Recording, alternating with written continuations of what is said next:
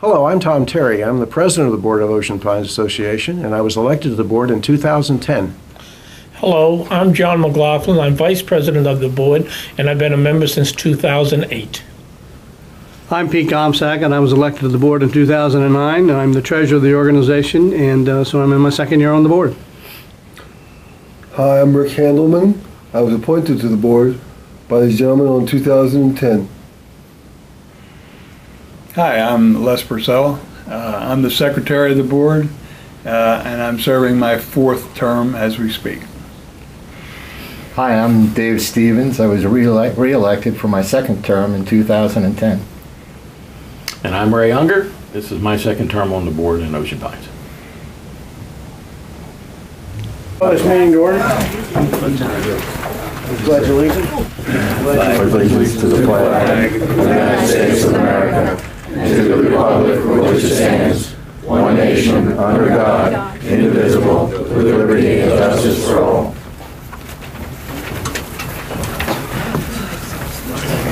Just so everybody gets on record, Rick Handelman cannot be with us today due to an illness in his family, so that's why he is not present at the meeting. We'll move right to public comment. Yes, sir. Name and address. Richard Plaggett, 166 Samuel Road. I wanted to talk a little bit today about what potentially might be a health. And I ride my bike throughout Ocean Pines, and I always see this smelly liquid coming out of the trash trucks. All right. Well, I took a look at it. You mean this contract? Yeah. And the thing that I found, there's several communities that have had this problem and have looked at the liquid that's coming out of there, and with fecal coliform. Now, I don't know whether that's happening in this community or not, but that's a nasty bacteria. Not only does it, when it comes out, is it there, but it can stay there for up to a day, even after it's dried out. We have kids playing in the street, balls, they pick it up, put it in their mouth, you track it in your house, etc. So what I've done is I got a report, and I'll give it to you, from a TV station in Charleston, West Virginia, that did a complete analysis of it. I have the lab report from them that I'll provide to you. But again, the solution to this problem seems to be very easy. I've been in touch with Maryland Department of Environment, Worcester County Department of Environment, and both of them, in my conversations with them, say it's a truck maintenance issue. In the case of West Virginia, and I have a report on that, it was nothing more than a $10 plug. Now, we've been putting up with this for quite some time. And so I'm going to leave this with you. I know this is an opportune time because I realize that the contract is coming up. And having something in there about the liquid, you have something in there about trash that falls on the street, you have to sweep it up. But there's nothing in there about any kind of liquid and what we're going to do. So with that, I have some of my thoughts here, and I'll just throw it out on the table along with the reports. Okay? Thank you very much. Thank you. Very helpful. Very helpful. Thanks. And I will be, under the President's update section, be talking about that contract that I promised I would take a look at, and you've obviously read it as well. Yes. Okay, thank you. Appreciate it. Anybody else? He's got multiple copies of this. My name is Philip Rose, Lord God. I got a little bit problem here. You all, some are reading in the paper, Mr. Dutton. You put him on an advisor committee over here lately. This is a man, a couple of years ago, he wasted $500,000 from most people. And you people had to go in court to get some of that money back. And that has something to do with that $6 million community home. This man was the worstest president in the history of Ocean Pine. And now you all put him in another committee. Not all. I'm very disappointed in that. I hope that you people look it over and release that man from the job. I don't think so, that he got the ability to be an advisor committee. When he was president, some of you people know that, he sat in the chair when Terry sit in, he had Mr. Moore sitting beside him. If somebody asked him a question, he had to ask Mr. Moore. The man didn't even know what the bylaws was. And now you got him in another committee? If it was not for Marty, we would have a $6 million community hall and we'd be paying $2,000 probably a year on our dues. I ask you people to release that man from that position. I thank you for my time. Thank you. Appreciate it. Anybody else? Okay. Go over the agenda here. We've got approval of the minutes, county commissioners report, general manager's report, facilities update, old business, new business, my update, CPI violations, public comment, press, adjourn, and close. Any additions or changes? I'd like to make a change to the agenda, please. I'd like to move old business immediately to the top because of the subject matter and the Number of folks standing. number of people here. Yeah. So I moved to do that. Second. Hang on a second, let me question, okay? All of old business, and I'm gonna add something to old business, or just the Carrollton Lane perhaps and the dog park? Well, In other words, under old business is also resolution MO2, MO8. I'm gonna add another item to it. I understand this, so we're trying to accommodate the people that are here for dog park and Carrollton Lane, right? So I'm simply suggesting, Les, if we move those two items up, and then let the rest of the old business fall where it you can does. amend that. Yeah. Okay, is that a fair? Yeah, that's fair, man. Okay. I'll second that. All right. Okay, Comments? so we'll do that? Yeah, that's fine. Then. All those in favor? Okay. That's taken care of. Yes. I asked one thing to be put on as a discussion issue, and that had to do with the movement of the fence Okay.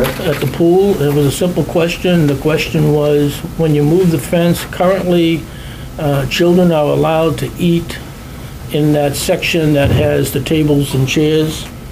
When we move the fence, that all becomes an adult area. Will children still be allowed to eat in that area? Well, you're just suggesting that go as a topic of discussion under old business? Yeah. Yeah. It's okay. going to be covered in the GM report, so I All right. don't think you need to. Okay, well, Well, we can add it, and To the extent we then need if it's additional covered, we won't do discussion, it. Yeah, Yeah, okay. I owe an answer to a constituent. Tom, I have one thing I'd like to add to new business. We've talked about it. I'd like to share with the board some information I have relative to some research I did on reserve funds going back 40 years. As Bob Thompson made reference to at the town hall meeting. I spent some time going back 40 years worth, and I've got some information I'd like to share on the whole reserve situation and why we are where we are and what it's been over 40 years. And I'll put that below the election letter. And are we going to discuss the Philo case? I know, the public should be told that it's taken off the table. I'll cover that. Okay, yeah, Okay. President, good. Just for the agenda purpose, I've rolled most of mine, the facility update and dog park in the GM report, just a couple slides on each, just for time sensitivity of it. Okay. All right. Well then, I'm gonna need your portion of the dog park before we vote on that, so we may move to that. Can you find that, by being able to do that? Okay, sure. Everybody, any other changes, adjustments to the agenda? All right. Let me just do, well, the next thing let's move right to Carrollton Lane. Carrollton Lane. Yes, sir. Steve's motion is listed first. Dave's. Poor Steve. You can call me anything. Don't call you later for dinner. Doesn't look like you have been Doesn't look either. right. Okay, I've already submitted this motion to the board. Everybody's seen it. I move that the board decision of May 2011 to establish Carrollton Lane as a true one-way street, in quotes, be rescinded, and that the general manager be directed to make any physical changes necessary to establish Carrollton Lane as a two-lane street with a level of safety commensurate with that of other Ocean Pines thoroughfares. Further, the general manager is directed to ensure that Carrollton Lane is part of the general easement to the county that covers all of the roads owned by Ocean Pines, and if such is not the case, take the necessary steps to make it happen. I'll second that. Yeah, Ray seconded that. Okay, let me, yeah, I get to go first, I guess, just to give you the background and so forth. The general manager has already provided the board with extensive documentation on the history and background of this issue. The board has heard considerable testimony from some residents groups favoring a change and others who wish to retain the status quo. Basically, the basis for this motion is the following. Whether or not the previous decision made by the county in granting the developer the request was within its authority, the Ocean Pines Association was not asked and was not involved at the time or asked for its approval. The county now states that the OPA, as owner of the roads within the general easement, is responsible for making this kind of decision. Now, an OPA board is not obligated to correct a historical error on its own initiative. We can't say, well, that didn't happen 10 years, or we could, but we're not obligated to say, look, what happened 12 years ago was wrong, we have to correct it. But it does have to respond, I believe, to a substantial group of residents who want it changed and who want it corrected. There are no other streets in Ocean Pines designed to exclusively benefit the residents of that street. Carrollton's not a private road. It's owned by all the residents of Ocean Pines.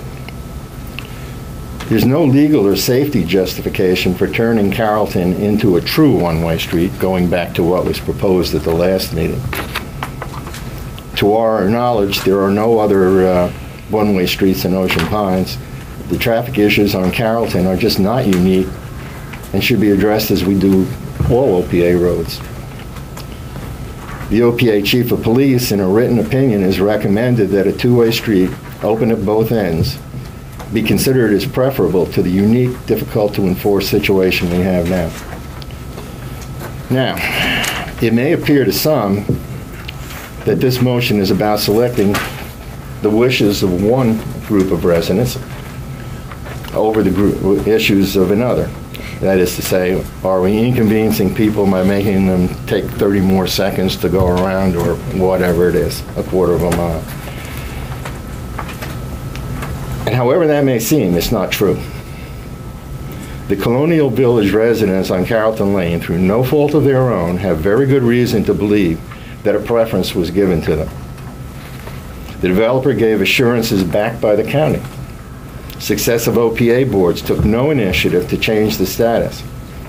And I feel pretty confident in saying that this board fervently wishes that we could just do the same thing. But the situation has been challenged, and I believe that the proper course is to decide this issue as we would have had we been involved from the very beginning. There's no doubt in my mind that we would apply the same standards as we do for every other street and community in Ocean Pines, and we would not have acceded to the developer's request at that time. Comments?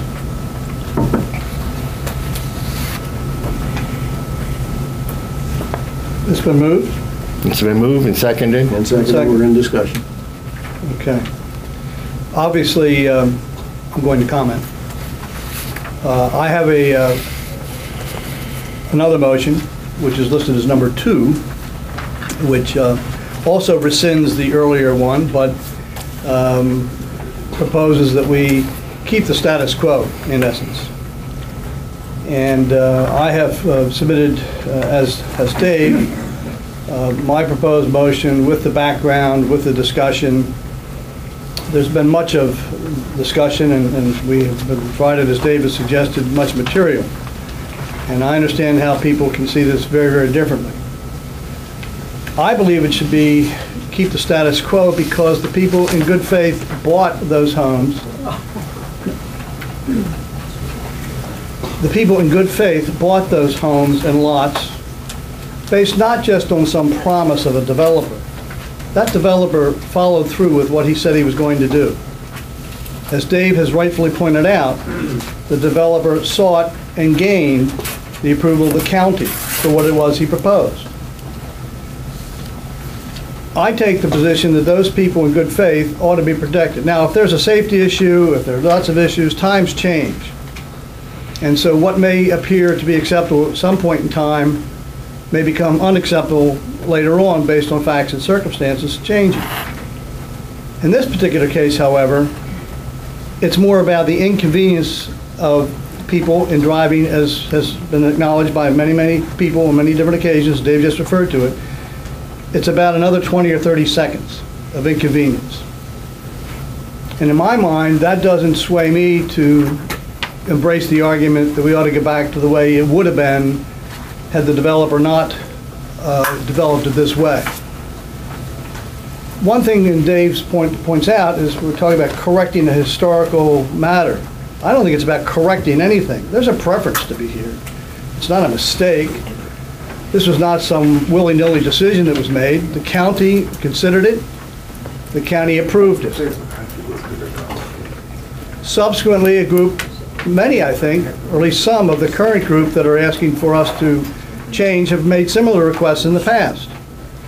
And in fact went down to the county and made that request. There was a formal public hearing by the county. The county decided to take no action at that time. I'm not going to get into the whys and wherefores. I wasn't there, I don't know. But I do know this, that the appeal was made by people, again, to save 20 to 30 seconds to change the flow of traffic on that particular road. Subsequently, I think some of the same people, I recognize the names from some of the materials that were provided to us by Bob Thompson, as being the same names that are communicating with us today, approached the previous Ocean Pines board. Long story short, no action was taken. Here we are again, 2011. Same issue. Facts haven't changed. Same people involved. It's all about saving a little time, 30 seconds. And again, in my mind, if it has become a safety issue and the flow of traffic has to change to accommodate that, that's a different matter. So we all have different opinions. I may be the only one in the room, at least at the table, who has the view that I do, but I do believe that those people who bought in good faith their homes, not just on the, and some have suggested it was just a developer with a sales pitch. No, it wasn't that. That developer, as I understand it, did exactly what he should have done. He went down to the county, got their approval.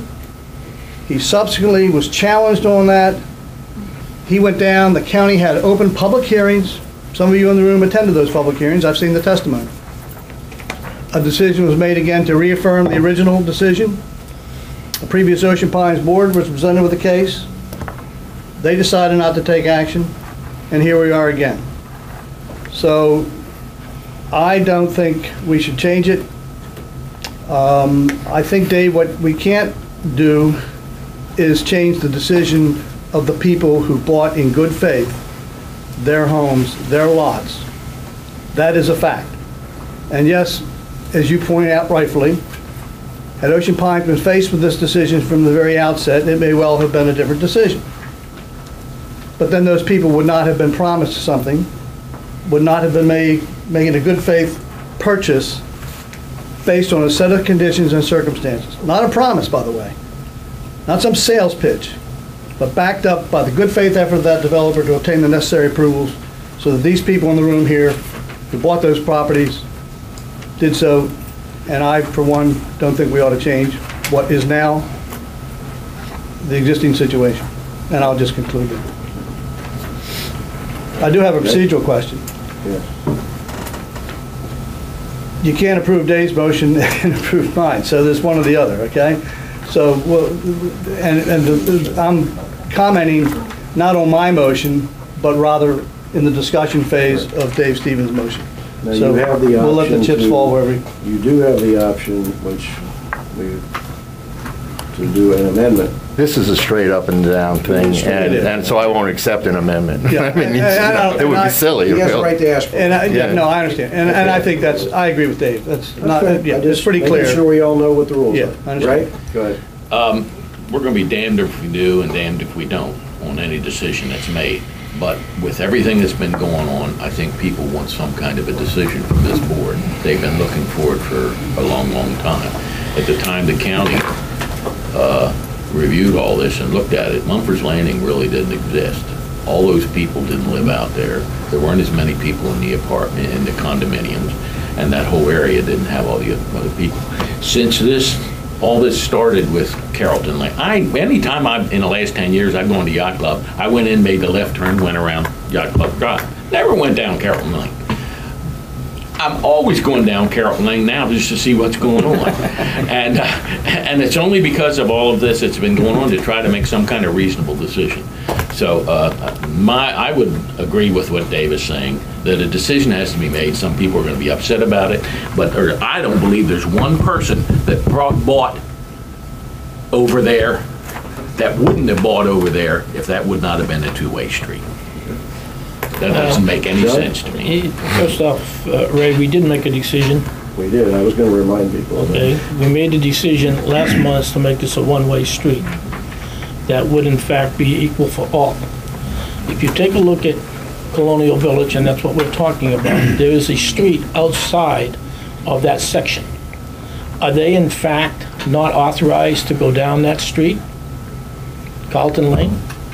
How does it impact upon them? Are we just dealing with a small portion of folks? We're just going to ignore them? To me, the one-way street is, I voted for it because I believe it was the cheapest, less expensive of the answer. There's no need to do any adjustment at the far end. It'll probably keep less boats out of there with trailers because it's a more difficult turn. I see no reason to change my vote, to be honest with you. I just want you. So you're saying you're against, just so I understand, rescinding the last vote of last month? Yeah. In other words, you want to keep that in place? Yeah. So you would vote against either my motion or if it fails? I don't or agree if it with, fails, yeah. Pete's motion. Call the question. Well, any other comments? Yeah, I was like John, I wanted to remind folks that we did take an action. We did. It was about as popular as I could finish the joke, but I won't. It wasn't exactly popular what we did. But I will raise the issue that, in my belief, what we were attempting to do was to find a middle ground between two groups that were, at best, had their foot on each other's throat, just to be graphic about it. The reception of that was pretty obvious, not only in the emails we got, but the phone calls and everything else. So obviously the two organizations, both sides of the argument, do not like the decision we made last time. So while I would actually agree with John that I don't think we made a bad decision last time, but in reality, the two groups that are involved in this have both stood up now together, hand in hand, and said, we really don't like what you guys did last time.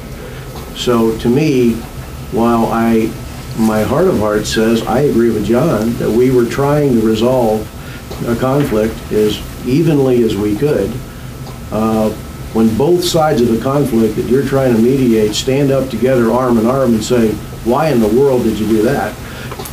Then I do think a change has to be made. The change can be to move it back to where it was. It can be today's motion, which is the one that's on the table.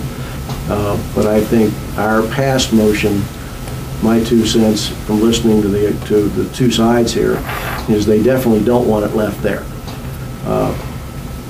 By the way, and I've not heard any compromise from either side of that group on what the solution might be, except it's like Texas Hold'em, we're all in.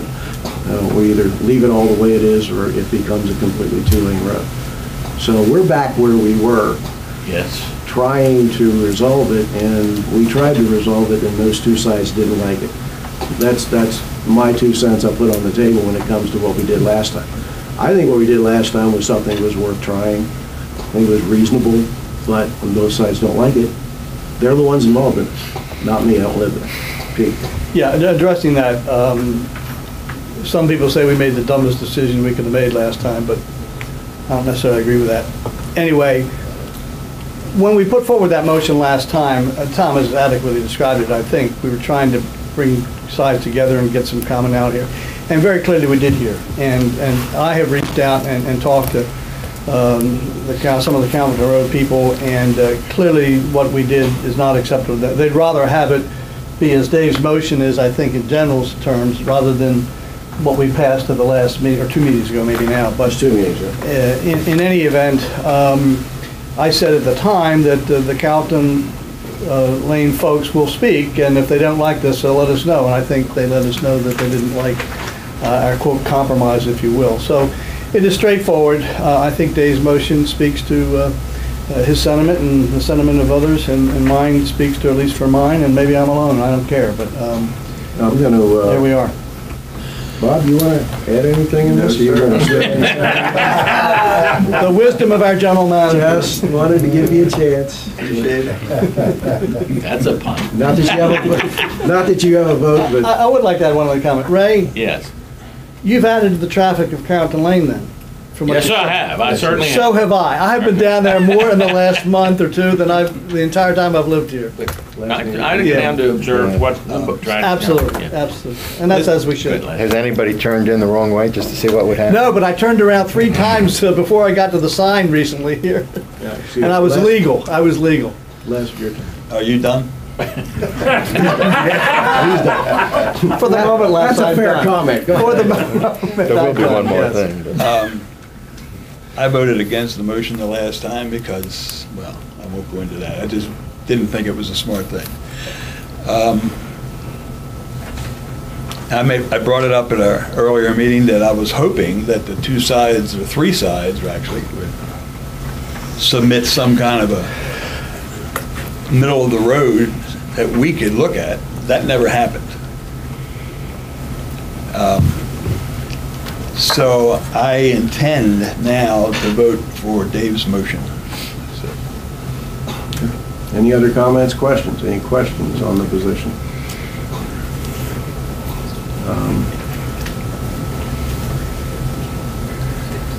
Call the question. All those in favor of Dave's motion? Those opposed? Motion passed.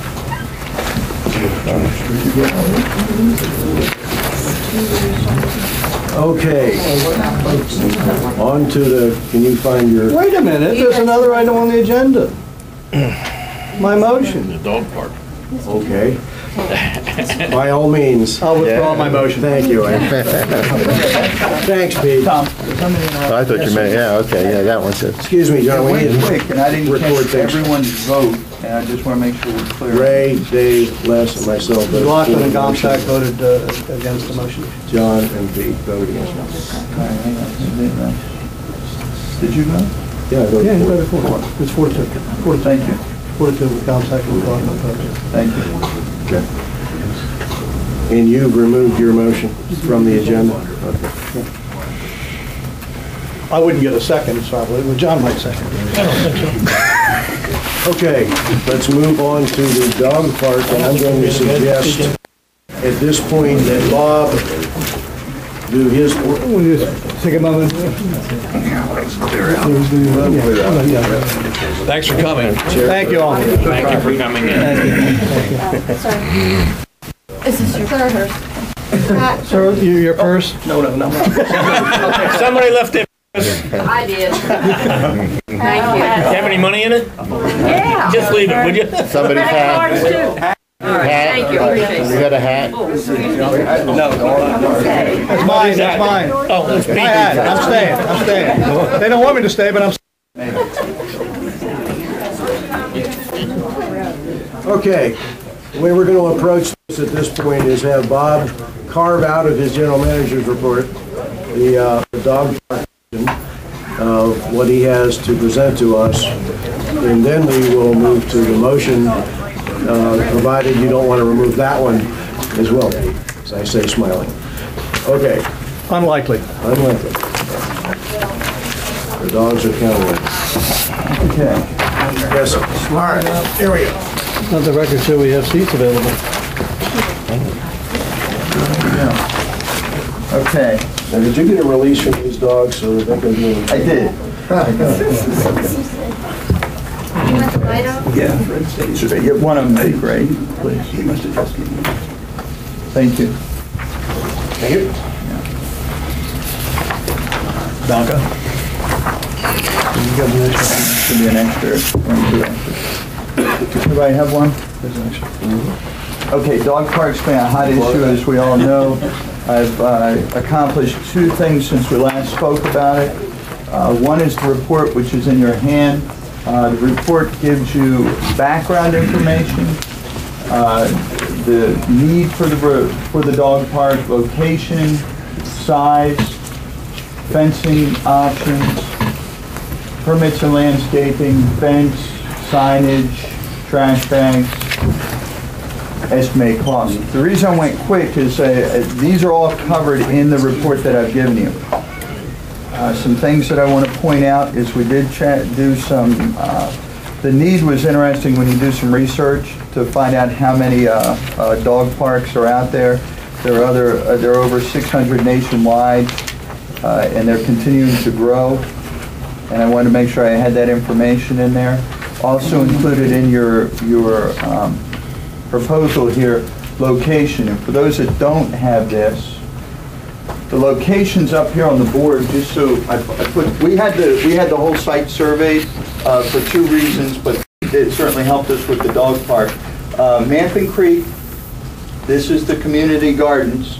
Okay, so when you turn into Manton Creek, the recommendation is to have it at the Manton Creek location, and here's a sample layout. Okay, it's in your materials, but I thought I'd put it up, and it's up on the board. The other thing that you'll note, just so everyone can see a little better, when you come in, the ball field's over here. Okay? Proposal is to put the double gate system here, because that, if we put it over here, which we initially looked at, the challenge that creates is, of course, if you put the gate here, what's going to happen? People are going to park along this street. We don't have ample parking. However, down here, we have plenty of parking. So by considering how we position it with the double gate situation, parking, it encourages folks to park over here, and then we put the gates here. You notice the park we're proposing, it's a little larger. The red lines are what I'm initially proposing that we do, with the opportunity to grow the size of the park. You want to explain that again? Yeah, the yellow is potentially the entire park enclosed. We have room for some expansion. However, the red lines, the slash marks that I've put in there, basically denote the initial size of the dog park. Okay, and it's from a cost perspective. If we start a little smaller, we can always, anything that if we put and again, this is an approximate, but if we end up putting the initial fence here, we still have this amount of room. If we decide if it's working, we like to grow, then what you do is you take the fencing here, just move it down and buy the sections to fill in. Right. But it gives us the opportunity to put it in, manage it, see how it works, and then gives us room for expansion. In your documentation, there have been questions of cost to do this. We can certainly look at putting something in at a more economical standpoint, but truth of the matter is, we really live in a great community, and chain link fence just is not aesthetically pleasing and has not been part of the normal conditions that we've done with our recent work in the pines. We've used the aluminum fencing, which is in the proposal here, which I think looks a lot nicer. It's certainly either type of fencing. We considered, when I was looking at wooden fencing, that's certainly an option, as well as vinyl fencing, but the best seems like the aluminum or the chain link were the 2 that we got down to as the best 2 options, and the recommendations do the aluminum that matches. If you want examples, sports court pool, swim and racket club pool have the aluminum fencing. That's what we've been doing, and I think it just looks nicer overall. This is 6 foot. The recommendation 6 foot. You can, when you get interior with the gates, you can reduce some of those to a 5 foot. You can consider a 5 foot down the center line as well, but the perimeter the recommendation 6. Well, what's that center line for? Great question. The center line here, you'll notice in the proposal, there's 4 gates. Let me explain the gates this way. And again, this comes from research looking into it. 4-gate system. You come in the first gate, shut it behind you, then you open this gate to let your dog in. Okay? The reason you do that, you just have 1 gate. When you open that, a dog running free here has the opportunity to take off. So all of them recommend a double gate system. The center line is because you want to divide the 2 sections for the very small dogs and the larger dogs. And the recommendation is to do that because that seems to create the most harmony. The real small dogs can get overwhelmed by the larger dogs. Yep. So that's what the center line is. Those are 3 gates. You're welcome.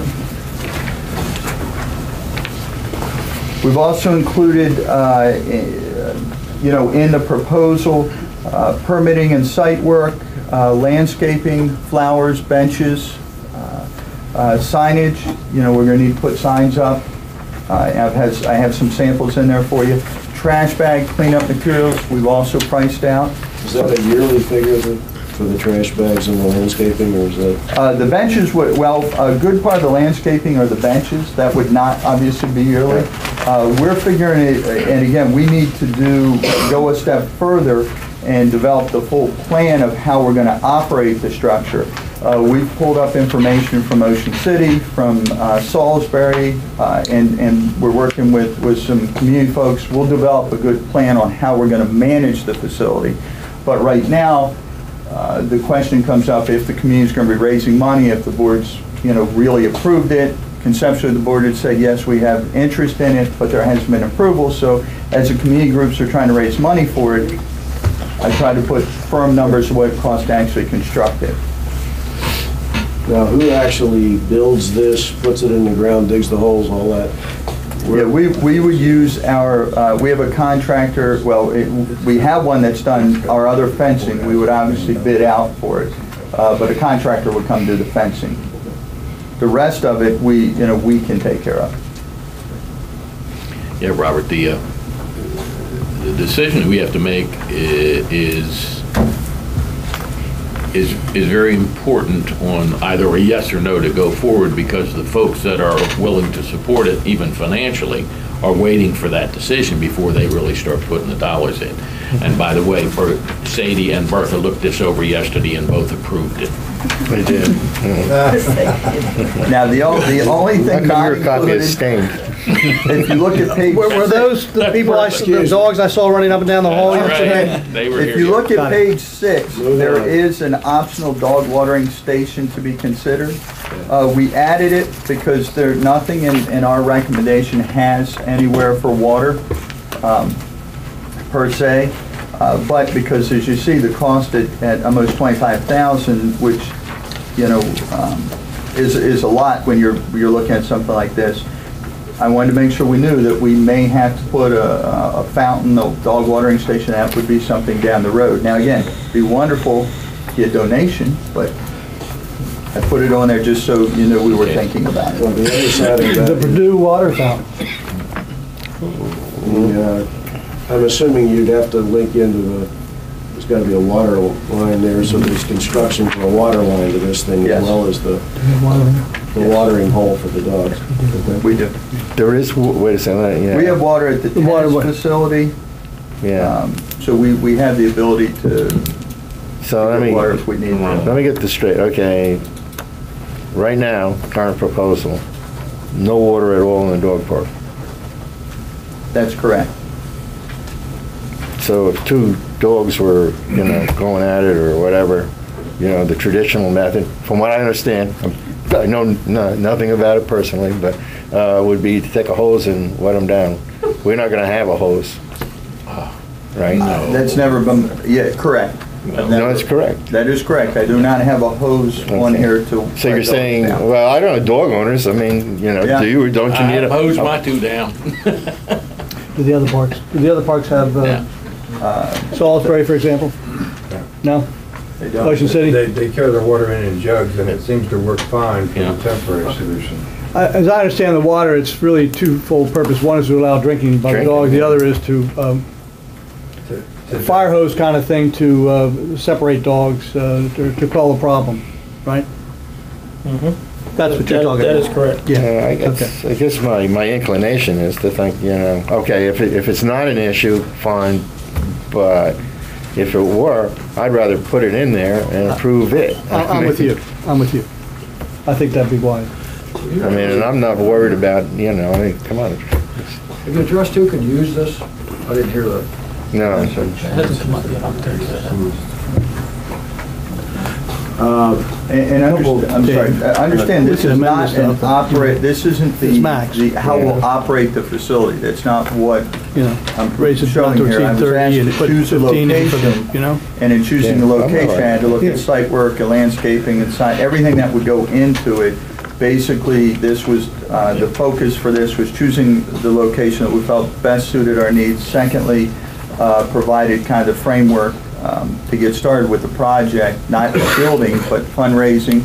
And then if the board says, yes, we'd like to, not only yes, we're encouraged and we'd like to do this, a proposal is there to do so.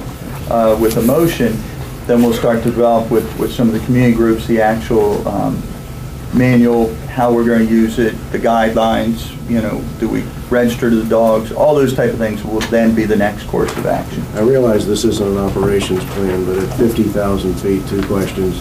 Which department within our organization is this going to be managed by? Who's going to do that? I haven't decided that yet. Okay, It's Rec and Park. It's probably going to fall under Rec and Park. Okay. And what about the insurance issue? We'll just, I don't have insurance yet. I mean, I haven't really gotten into, I mean, We'll have, it'll be covered. We'll get insurance. So there could be an incremental increase. Small, I'm sure, but could be incremental. So there are going to be, there will be operational costs. Yeah. There will be. Sure. The motion actually, at least in the discussion part of it, uses information that Bob has provided to me, and he's estimated it's in the $1,000 to $2,000 operational cost range. That's the last sentence, I believe, of the motion under the discussion paragraph. Bob, does that cover everything you have? Yes, sir. Okay, so you're going to put your motion in play now? Yes. So that concludes the general manager's portion of his report on the dog park. Okay. So now we're back to the motion. Okay. You have had distributed to you, as part of your board packet, a motion that I have regarding the dog park, and I'd like to put it forward at this time. I move that the board commit to build a dog park within Ocean Pines for the benefit of association members, provided that A, the board approves the location of the dog park, B, the cost to build the dog park does not exceed $25,000, C, that voluntary contributions are received from the general public through fundraising efforts of supporters of the dog park and not by the association in an amount equal to at least 50% of the building cost or a minimum of $12,500. D, that any related construction contract be approved by the board if association policy requires such approval. In excess of $15,000 requires such approval. And E, that volunteers assume the responsibility for maintaining and monitoring activity at the site. As you see from the background discussion, and Bob and I have worked together on this, and the numbers are coming from Bob and consistent with what you see up there. I mentioned a moment ago that the last paragraph under the discussion, Bob's best estimate at the moment is in the 1,000 to 2,000 range, but that is predicated on volunteers assuming some responsibility here for policing. We don't have to have, paid staff up there to monitor this thing, so we can control that. So, and I've been assured by Jack Levering that they'll act responsibly and take some responsibility for controlling that activity, right? Absolutely. So, some have asked why the at least 50%. As I've said, if the fundraising effort is very successful and raises 80%, I think that's a great thing. Or 100%, I think that's even better. But at a minimum 50%, and I did put in here 12.5 as a minimum. That was based on the 25, rather than get into, well, it was $24,307, and let's compute 50% of that and give a refund of $12 to so-and-so. Do I have a second on the motion? So, okay. Oh, can I second? Yeah, I'll second that sucker. Any discussion? Yes. I hate it. I'd like to amend it, offer an amendment And basically, it would add a F to the list of things that you've got there, and the F would be, and by the way, I believe this is going to be done, but I'd like to see it in a motion. The general manager, advised by a knowledgeable group of dog park proponents, develop a concept of operations which will ensure the safety and well-being of the animals, dog owners, and membership, general membership. Basically, a concept of ops is required. You're proposing that as an amendment? And I'm proposing, that you add that to, and make it F under the list of... I'm very supportive of that, and I would second that amendment. Okay. Well, we got to vote on the amendment. Yeah, no. Okay. You accept the amendment? The amendment? No, I accepted it, but I second it. Okay. All right, on the amendment, all those in favor? Aye. Opposed? None? On the motion, all those in favor? Oh, wait a minute. We do get a little discussion. Nice try, Tom. I have a history of very long meetings. I'm trying to recover. But you don't hold very many special meetings, so, No, I mean, you No, know, I don't. That's I'll true. forgive you. I have some concerns. Number one, I don't think it's fully flushed out. Okay, I appreciate the homework Bob has done with the location, et cetera, but there are issues that have not yet been, in my mind, totally resolved. Who is going to be using this? Is it strictly Ocean Pines Association members? Is it open to the public? I mean, those have not been addressed. If it's open to the public, how are we going to control it? And if it is open to the public, why haven't we finally gone to the county and asked them for money to support this? Now, they may come back and say, no, we're not going to support it, and that's fine. That's up to them. But at least we've done and asked for money. In addition to that, we're talking about, and some people would argue, what's $12,500 is not a significant amount of money. However, Bob has added a couple of things I think is extremely important when you talk about dogs, and that's watering stations, 90-degree heat. I mean, think about it. I certainly wouldn't want my dog running around there in 90-degree heat without water stations, and I'm assuming you need two. One for each side. So that's an additional $7,000 added on to the $12,500, which would bring it up to almost $20,000, which is above your figure of 25 grand. There's no policy set out. You talk about you're going to get a group together, but what happens after you leave? Who's going to take it over? And what is that group going to be responsible for? You know, I don't see any of that. And from where I sit, I would like to see those before we go ahead and approve this, because it's a long-term additional amenity and there's cost associated with it. Let me ask for some clarification in that. Pete, in your motion as you wrote it, Yes. it says, I move that the board commit to build a dog park, provided that A, B, C, D, E, and now F Right. happen. That implies to me that Bob has to come back to the board of directors to prove that A, B, C, D, E, and F have been done in order for us to finally say go. So please clarify what the I'll clarify impact from my of own this is in vantage your point. mind. The answer is yes. And John, to John's comment, I think Dave, by adding E, has, I believe, asking for an operational plan to be developed is also one of the contingencies that we're asking to be satisfied before it's. I could write a page, and I'm sure then I'd have the plan.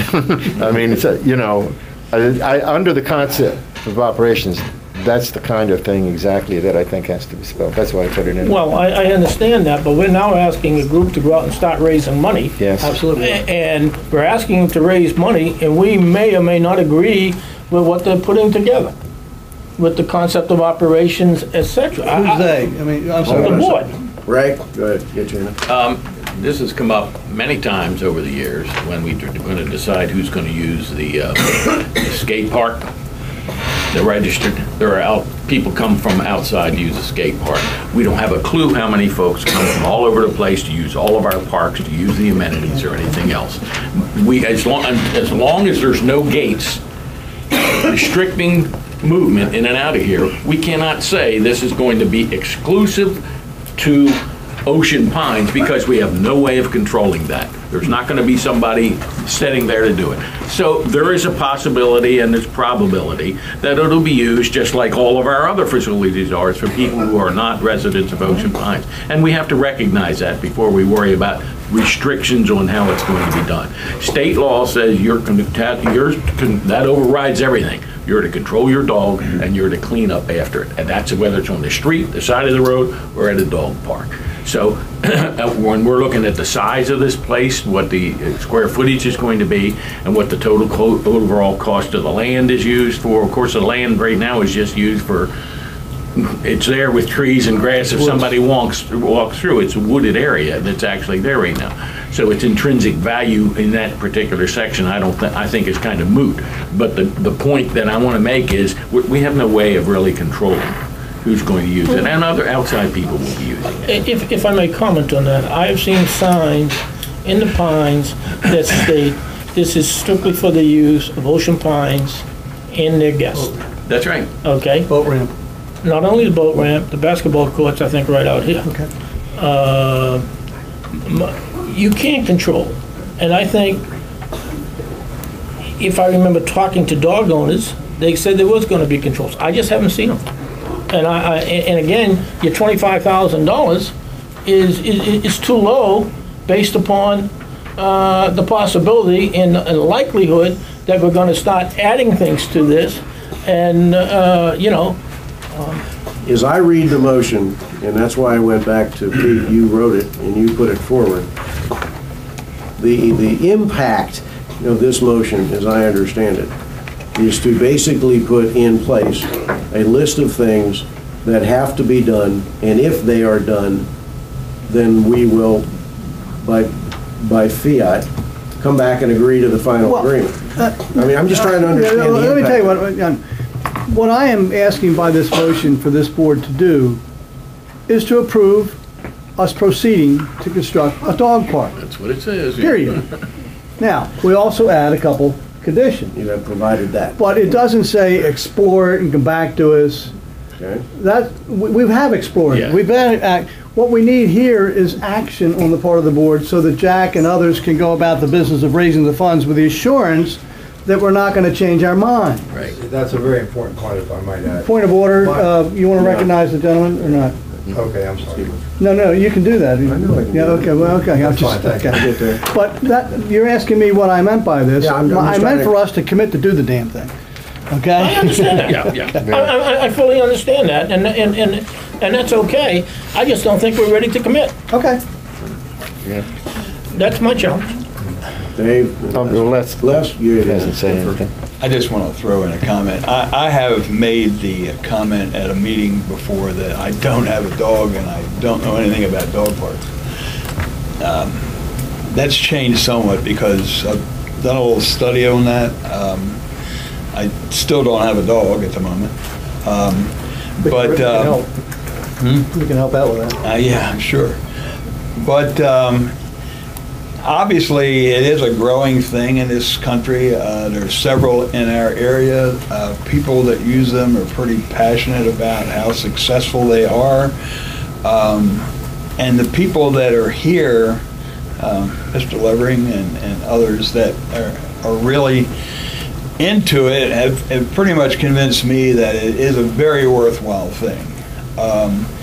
How it's going to work, I don't know all the details. This gives us the opportunity to explore those details, a set of procedures, whatever it takes.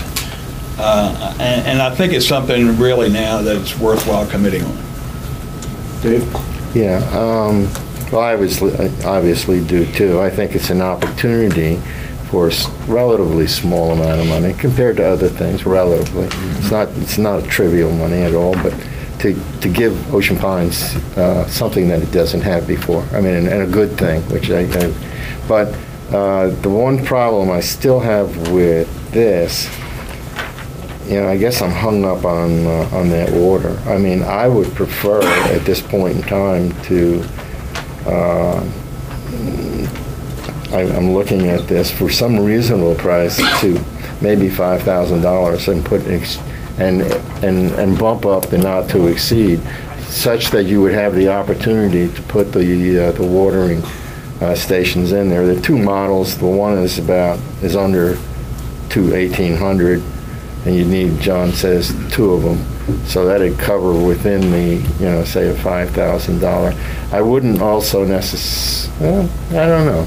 I mean, whether or not we would ask the dog owners, I don't know how they feel about that. In other words, are we going to make it still 50% or?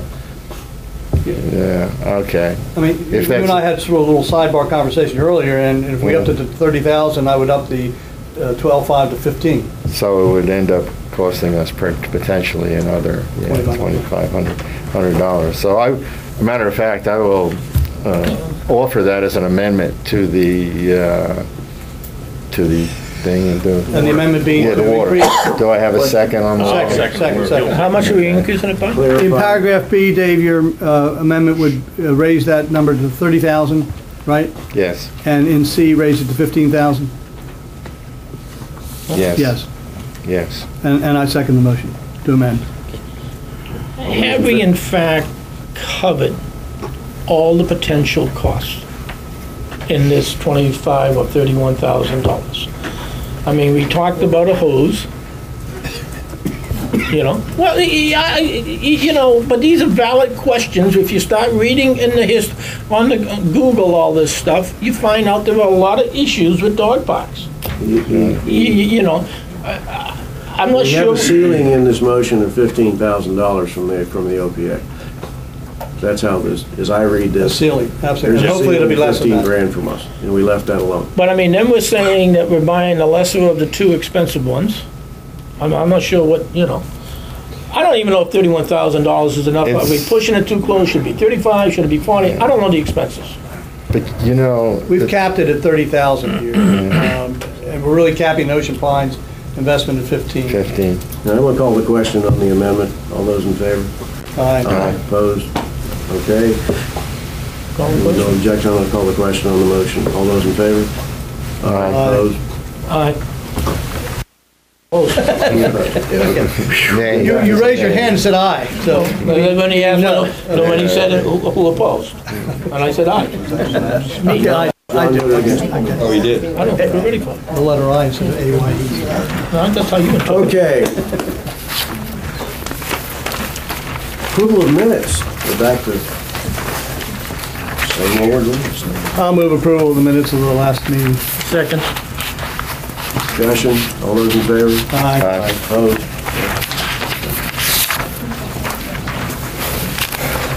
County Commissioners report. Just a couple of highlights that I've picked up in here. The Commissioners have recently received a positive response to their request that the vast majority of the Pines Plaza, which is just outside our community, be designated a priority funding area, which I assume means they can get state funding easier. They also have passed a burn ban at this point. They're burning.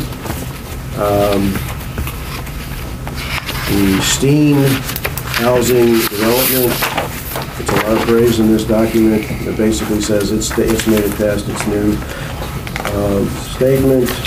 It also references here the Country Club being selected as the voting location. Not exactly sure where we are on that.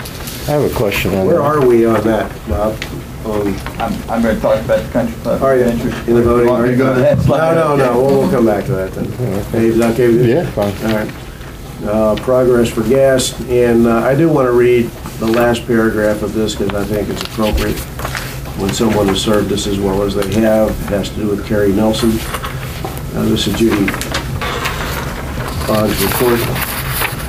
She says she has recently learned of Ocean Pines' very capable Director of Public Works will be leaving in mid-August to accept another position. I would like to use this opportunity to commend Carrie for his work he has done in Ocean Pines and for his willingness to always work cooperatively with county staff on many critical issues affecting Ocean Pines. I always admired Carrie's work ethic and his total commitment to our community. I wish Carrie and his family well as they embark on this new endeavor. Our loss is Virginia's gain. It's appropriate that you Amen. include. Okay. That's the commissioner's report. And now we go back to the general manager's report. But you don't have to cover the dog park, because you know that's good. Let me find my finances.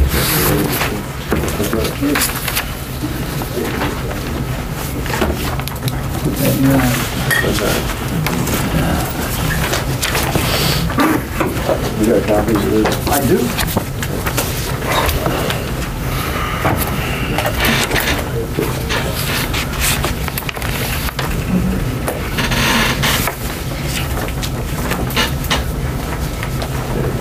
That goes with it. Let's go together. Pass that on down, give me one more on this side, and then you can go left. Let's go together. With the whole packet. Dave, you got one? He's got one. All right, run through the monthly report. Some real positives this month. I just want to point out, all 5 pools, were open as of Memorial Day. And we had 2,038 visitors participate in the pool during Memorial Day weekend. Visits for June, I thought this was interesting. Again, we're trying to track the visits to the pools and everything. I mean, if we're going to manage the facilities, we need to track the usage. Over 15,000 visits to the pools. That's a pretty phenomenal number. I mean, when you're trying to figure out how we're managing the resources, knowing how patrons are using it, I think are critical. So I just like to point that out as an update. Interestingly enough, we talked about Sports Corps pool because this one has come up a whole lot about our expenses, and I would have thought as the summer months and the other pools opened up that we would have less usage. You can see how our use has increased and leveled off. April, May, it sort of leveled. We have an increase in the covered pool use as well in June. I just thought they were phenomenal numbers, and I think Tom Perry, our aquatics director, and his team are doing a very, very good job there. And in addition to that, I just wanted to point out, I mean, we're using our facilities. I mean, we're certainly maxing out the use of this particular facility. So as we go through this summer and we're tracking the usage, what we want to do is then, we're trying to track the expenses associated with that usage, so if we can see if we can come up with some ways to reduce the overall cost.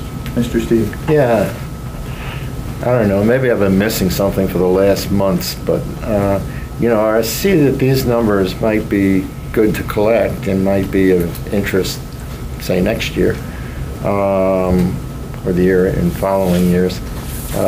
Given that we don't have anything at all to compare them with from last year, I mean, I don't know. It's interesting. We had a total of 4,000, but I don't know. How interesting is it?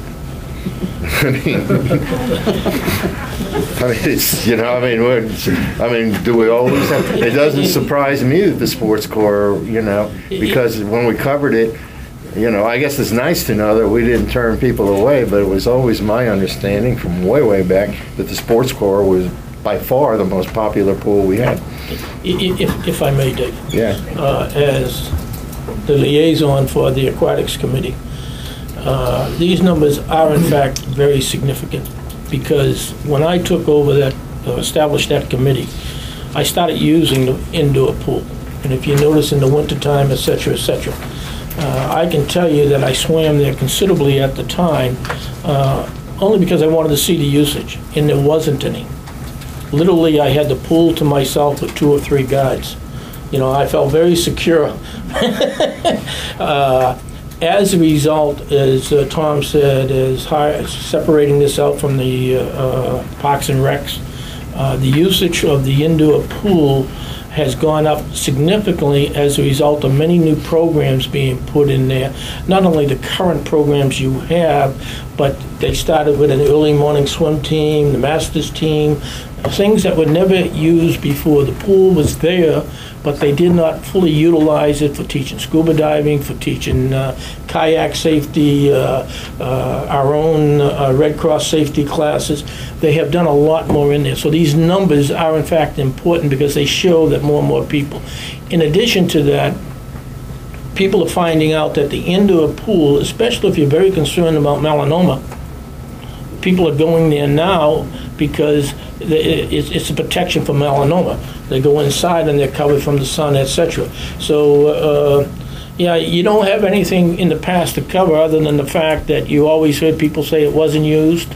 And like I said, when I went there, it really wasn't used. And today it is. I think that's the key. What you're saying is that the indoor pool, the indoorness of the indoor pool, which is, say, mainly it's winter months, and summer too, as it comes along, is the usage is increasing from back when. I mean, That's right. sort of a chart that would say, hey, look what's happening like this. Yes. But that's not exactly, well... Because they're offering more programs. I mean, that's information that's useful. They're offering more programs. There was, if you go back further in history, you'll say there was a big dip in the sports core because we covered the pool. That's right. That happened. And what happened was this, and now it's going back up because they are now realizing there are many things you can use that pool for year-round. Well, and that is what it's... I guess I'm just suggesting that perhaps, that's interesting information, and there may be a better way to present it, but that's okay. This is a comment. Moving right along, Robert. Okay, I think it's interesting for twofold, just so everyone's clear on my perspective. We've never tracked the numbers before, we are now. So yes, it would be great to go back a year or two or three and see what daily use, weekly use, monthly use was. We don't have it. We're now tracking it. And the reason I highlight this particular pool each and every month is this happens to be the one that draws the most fire year after year because of the fact it's covered and the expense that goes with it. So I am tracking it very, we're very focused on this for a reason. That's why I include it. It's just to give you guys an update. If you guys don't want to see it month over month, that's one slide I don't have to create. I thought was of interest to you. As far as I'm concerned, Bob, I think you ought to keep reporting this for nothing else. It creates a benchmark as to what the interim starting point is. You can argue over how many people were there or not there. The reality is this is now a measurement going forward.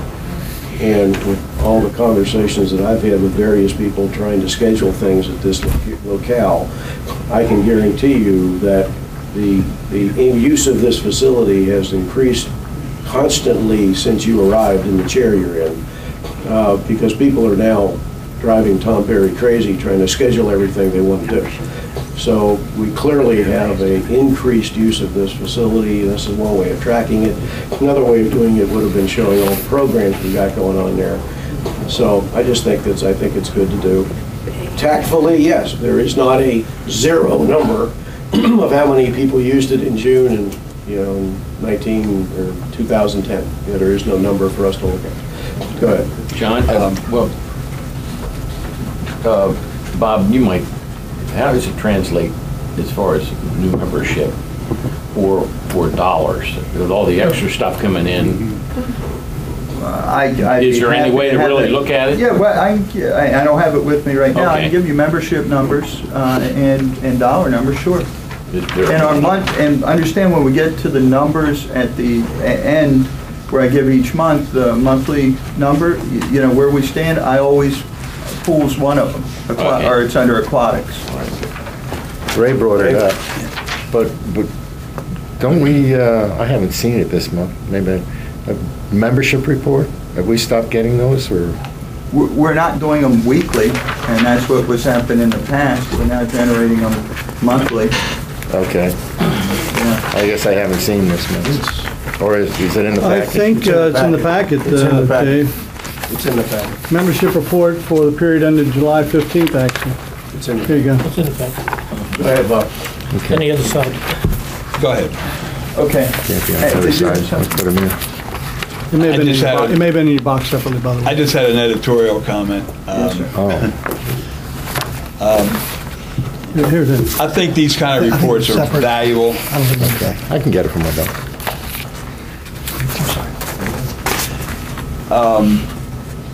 because from a little bit different perspective,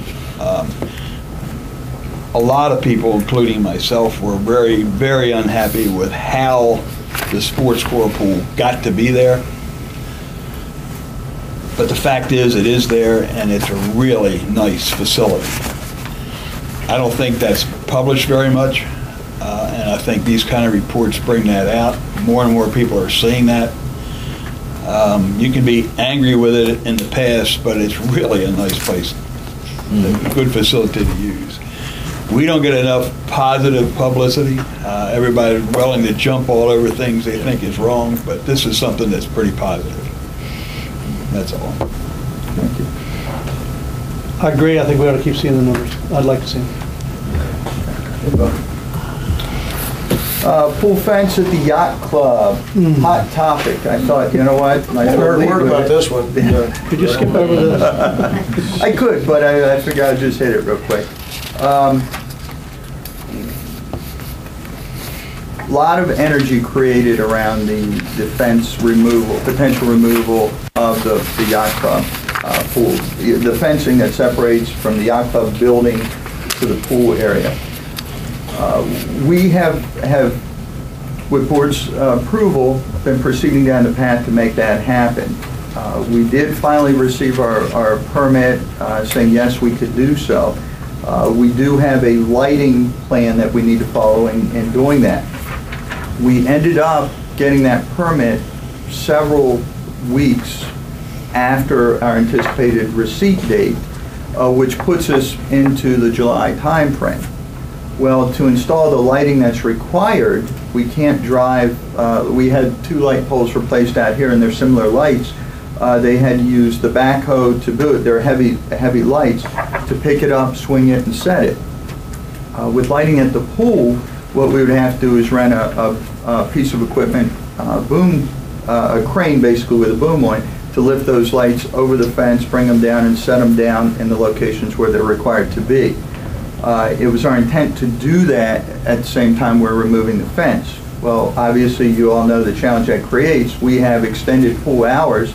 That would have to be that work would have to be completed during daylight hours for safety purposes, which means I would then have to take the pool out of circulation or close certain hours to make that occur while we're putting the lights in. The fencing is something we can do very quickly. That could be something done, you know, right immediately after we close and very, very early in the morning. But setting these lights would take a little more time and energy, and quite frankly, mid-season, I don't think that's the appropriate way to go right now. In addition to that, I had some really, really great feedback at the town hall meeting from some folks about other options when we do remove the fence, how we should remove it, just some other things to consider. So with the combination of those 2 things, and the primary focus for me is just, I don't want to take the pool out of commission for even a day right now. Mid-season, we don't have a wide, you know, we've got a 3 or 4 month window there when we're actually using all 5 pools. Even losing a day or 2 is just not a good situation. So what my intent to do is delay the work on the pool fencing at least until after, sometime in the fall and maybe as late as early spring, but to have it done prior to our season opener in May next year. And the primary reason why I don't need to upset the apple cart over there from a business standpoint. I mean, we're busy. You can see the pool usage overall is up. I don't think taking that down right now is the smart business move. So what I intend to do is delay the project at least until after this season. Good. Maybe a little bit off that subject. We talked in the spring about extending pool hours, and we have done that, except at the yacht club pool we have not. Why not? Lighting. I have to put the lights in after a certain. There's a certain lighting requirement. Okay, that's and you have to be able to see the bottom of the pool in its entirety at a certain light level. Hence, that's why these particular lights had to be put in to do so. So it's part of the permit, actually. Yes. So it's a good question, but that's why I couldn't extend those hours until I get the lighting in. Didn't want to put the lighting in until I get the fence situation taken care of. So there's a process. We're up to that point. I could pull the trigger, put the lights in, do the fence, but the disruption of business activities there, I think, don't warrant doing it. The juice isn't worth the squeeze right now. I think for next season, this will be a project, we'll have it done. But the lighting is important, and that would have given us some extended hours there. Without the lighting, we can't do the extended hours we're looking for at that facility. What time does it close now? 7. 7. We want to extend it till 9. Oh, right. But when you get Okay. that 7 to 9 dusk yeah. area creates the issue for us. I don't know how many people there are, but there are people who were looking forward to that later hour. So. Yeah, well, it will start actually closing earlier as the dusk gets closer. It's tied to the dusk line. Right. Okay, as you said, it's purely a safety issue. Yeah. I can understand why people at the aqua pool would be looking forward to a later hour. I mean, it's an adult pool, or at least it was an adult pool. But, It is. It is. yeah, for now. Whether it's an adult pool after the fence is removed is another issue. Not really. But, well, you say not really. Okay. I mean, will there or will there not be kids in the pool area during the, yes, there will be. I think that's what John, this question.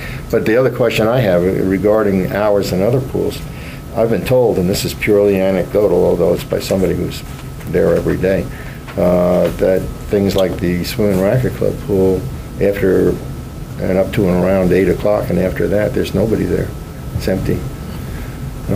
Is that, have you monitored that? Is that true? Or, I mean, again, it's one source.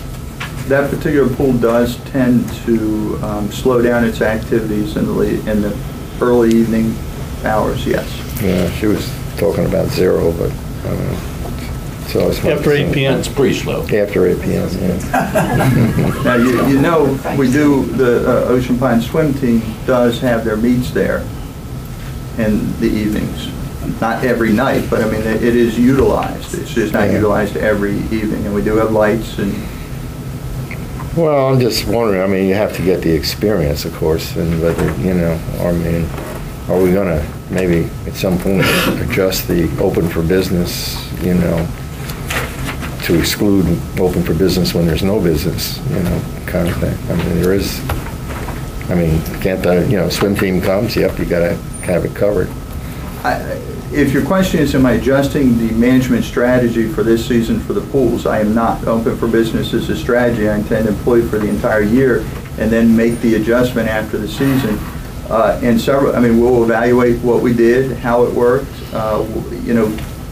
did we get the optimum results or not, but adjusting mid-season, unless it's something... I wouldn't expect you to, Bob, actually, but the real question would be, are we doing enough to collect the metrics which would allow us, allow you to make the recommendation next season?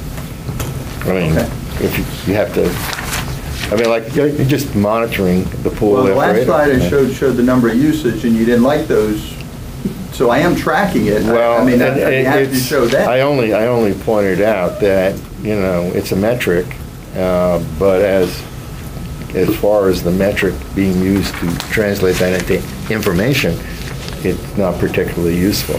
What is particularly useful is, an occasional monitor, or asking your staff, are we getting anybody in here after 8 o'clock, or could we close it at 8? I think you made your point that we're open for business this season, through the season. Well, that's the answer. Discuss it with your managers who are on site. They got eyeballs on it. And appropriate adjustments can be made. A step further that I hope helps also answer the question, we're using the swipe cards. So we are gathering data, every time. So you'll know the time, so you'll be able to go back and say... Correct. When somebody went in. Correct. So we can track usage, that was one of the big, points of making sure they were up and operational effectively this year, so we can track that very definitively, so we can make better decisions, potentially for next season. Yeah, so you could, okay, all right. That was my question. Okay. Good. Yes, sir. The one question I had, when you do move the fence, how are you going to handle the eating facilities, the deck, on the deck? Are children going to be allowed to eat there? The intent, and it's been this way from the beginning, and I'll restate it, That side of the facility is for adult members, the pool area, obviously, and right next to it's a bar. It was my intent to make that side of the facility an adult area. To include the tables where Yes, people are sir. currently, so that whole area, children will not be allowed in that area? That was the intent, yes. Okay.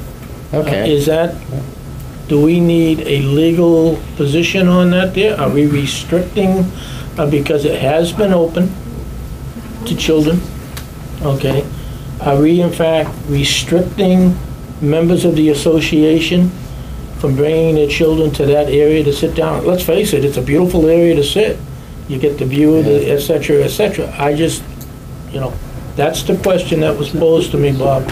Well, And- It's for adults. We're restricting use of that area, 3/4 of it anyway. And when you remove the fence, you're opening the bar area. Yes, there is seating there, I got it.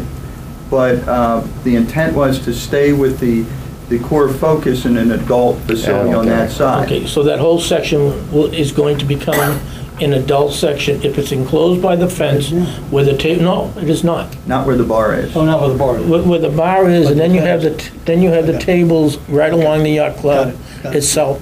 That is open to all members of the association, As is the lower deck. as is the lower deck. So when we close it in, we are now making that section of the eating facility strictly adult, as I hear what you're saying. That is correct. If that's That was correct, yeah, me. if that's That's correct, good you answer. take away my concern. That's exactly yeah. the question I Okay. was That's a posing. concern with many people. Yeah, I don't have, a- So you know. we are not changing something that, an adult only, that we've had for 40 Well, years. And kids I allowed have heard to- answers or people tell me, well, no, the kids won't be allowed in the pool, but they'll be allowed to want, I said, so what, you know, I mean, What you're changing, Yeah. Dave, is what once used to be open up to all members of the association, all family members, et cetera. We are now making it a restricted area for adults and adults only. yeah, although I have to There's a bar say, right there. in general, I'm not saying I've never seen a kid out there, but typically it's family fun night and we have one of those. Okay. Correct. Yeah, okay, I understand. Family fun night Well, is the exception to the No, rule. I wasn't Exception referring to the rule, yeah, that's I fine. wasn't referring to family fun night. I've been So there that on other alleviates nights. the questions that you've heard, and Dave, the concerns, and Well, it does, of course. It addresses You it. sort of got to enforce it a little, too. I mean, little. you gotta- Need to if enforce it's an adults-only area, it's an adults-only area. All right, does that Okay. cover that? Okay. Town hall meeting, and Teresa liked the thing. I had a lot of people say, are you crazy having a town hall meeting? And what was interesting, we had approximately 125 residents attend. We received 17 emails with questions in advance of the town hall meeting, which we were pleased with. Helped us develop some of the answers, some of the presentation prior to opening to the, question, Q&A during the meeting. 17 folks watched it live on the web. First time we had tried that, and we actually had folks log in, and we had 17 people that weren't able to come live and watch it, or in person were able to watch it over the web. 92 clicks on the video once it got up to, for viewing. We've had 92 folks click to review it. And then since then, we've had 650 hits since last week on the video from our homepage. how many? 650. Now, does that mean that 650 people watched an hour-and-a-half meeting? No, I'm not naive enough to say that. But what I do think is interesting is providing the video, providing the live feed is a way to communicate with our residents, and between the emails coming in prior to and then the feedback we've gotten so far, we've had a lot of positive feedback from folks either coming in, sending us an email, or just calling in saying, thanks, it was great to be able to interact and talk in an open session like that. So overall, we were very, very pleased. As a matter of fact, anyone that came to the meeting saw that we had about 85 chairs set up, and we quickly had to readjust. We were pleased at the number that came, and then obviously the feedback. So we intend to do more of those. Dog park, I'm going to go right by this.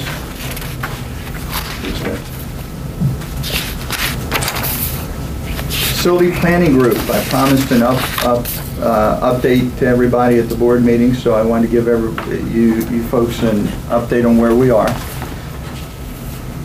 We're updating our vision statements on several of the campuses that were not included in the initial facility planning information that I gave to you. We've sent out requests for proposal. That's the handout I gave you. It was in the newspaper. We did send it out to folks that our Public Works group has. When we do requests, we send it out to get feedback. We had folks show up at the pre-bid meeting, and what we're basically looking for with the RFP. I've had some folks call me and go, oh, well, we want to bid on the building. We're not ready to bid on anything. What this was we wanted to get an independent evaluation of the facility, which is inclusive of a life cycle report. Here's the current condition. Here's, we know the age of the facility. If we had the independent engineer come in and give us more detailed report, and we've done this in the past, and that was in some of the material I've given you already. Again, when we're looking at taking steps to potentially make significant recommendations for this facility, we thought might as well get the most current updated information before we made that recommendation. And the life cycle report. Now, the reason that's going to be important for us, we still haven't made the final decision of whether we're going to focus on a rehab or rebuild. Okay, rebuild would be tear down and start over. Rehab would be whatever extent the rehab could be, whether it's gutting the inside and doing that, whether it's just changing some of the mechanicals but not all. But that's where the life cycle report will come in. It'll take the age of the HVAC, the plumbing, the electrical, and give us a useful life, and then we can make we hope, a very informed decision of which of the two paths to be on. Validating usage. We've been looking at, as we spoke before, with all the past reports. Back up a second. Yes, sir. The RFP meeting, how many people were there?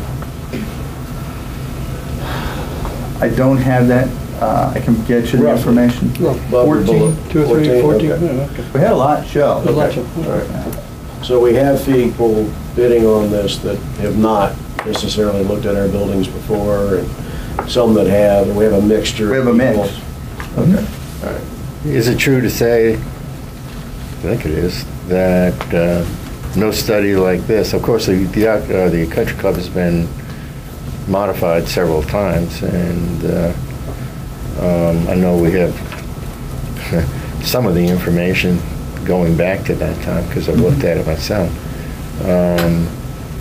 I cannot recall any previous engineering studies on the country club.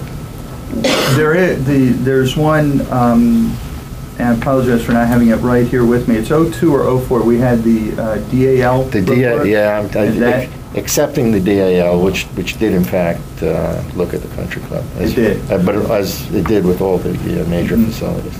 And then there was also some good information in the ECW report as well. And I don't recall the date on that, but they were both in the facility planning group booklets that I handed out. They were part of the reports, in addition to 10-year task force. Yeah. So it's in there. Those two were actually pretty good indicators of where we were. And it would not surprise me if one of those two companies did submit, for a proposal to do the work.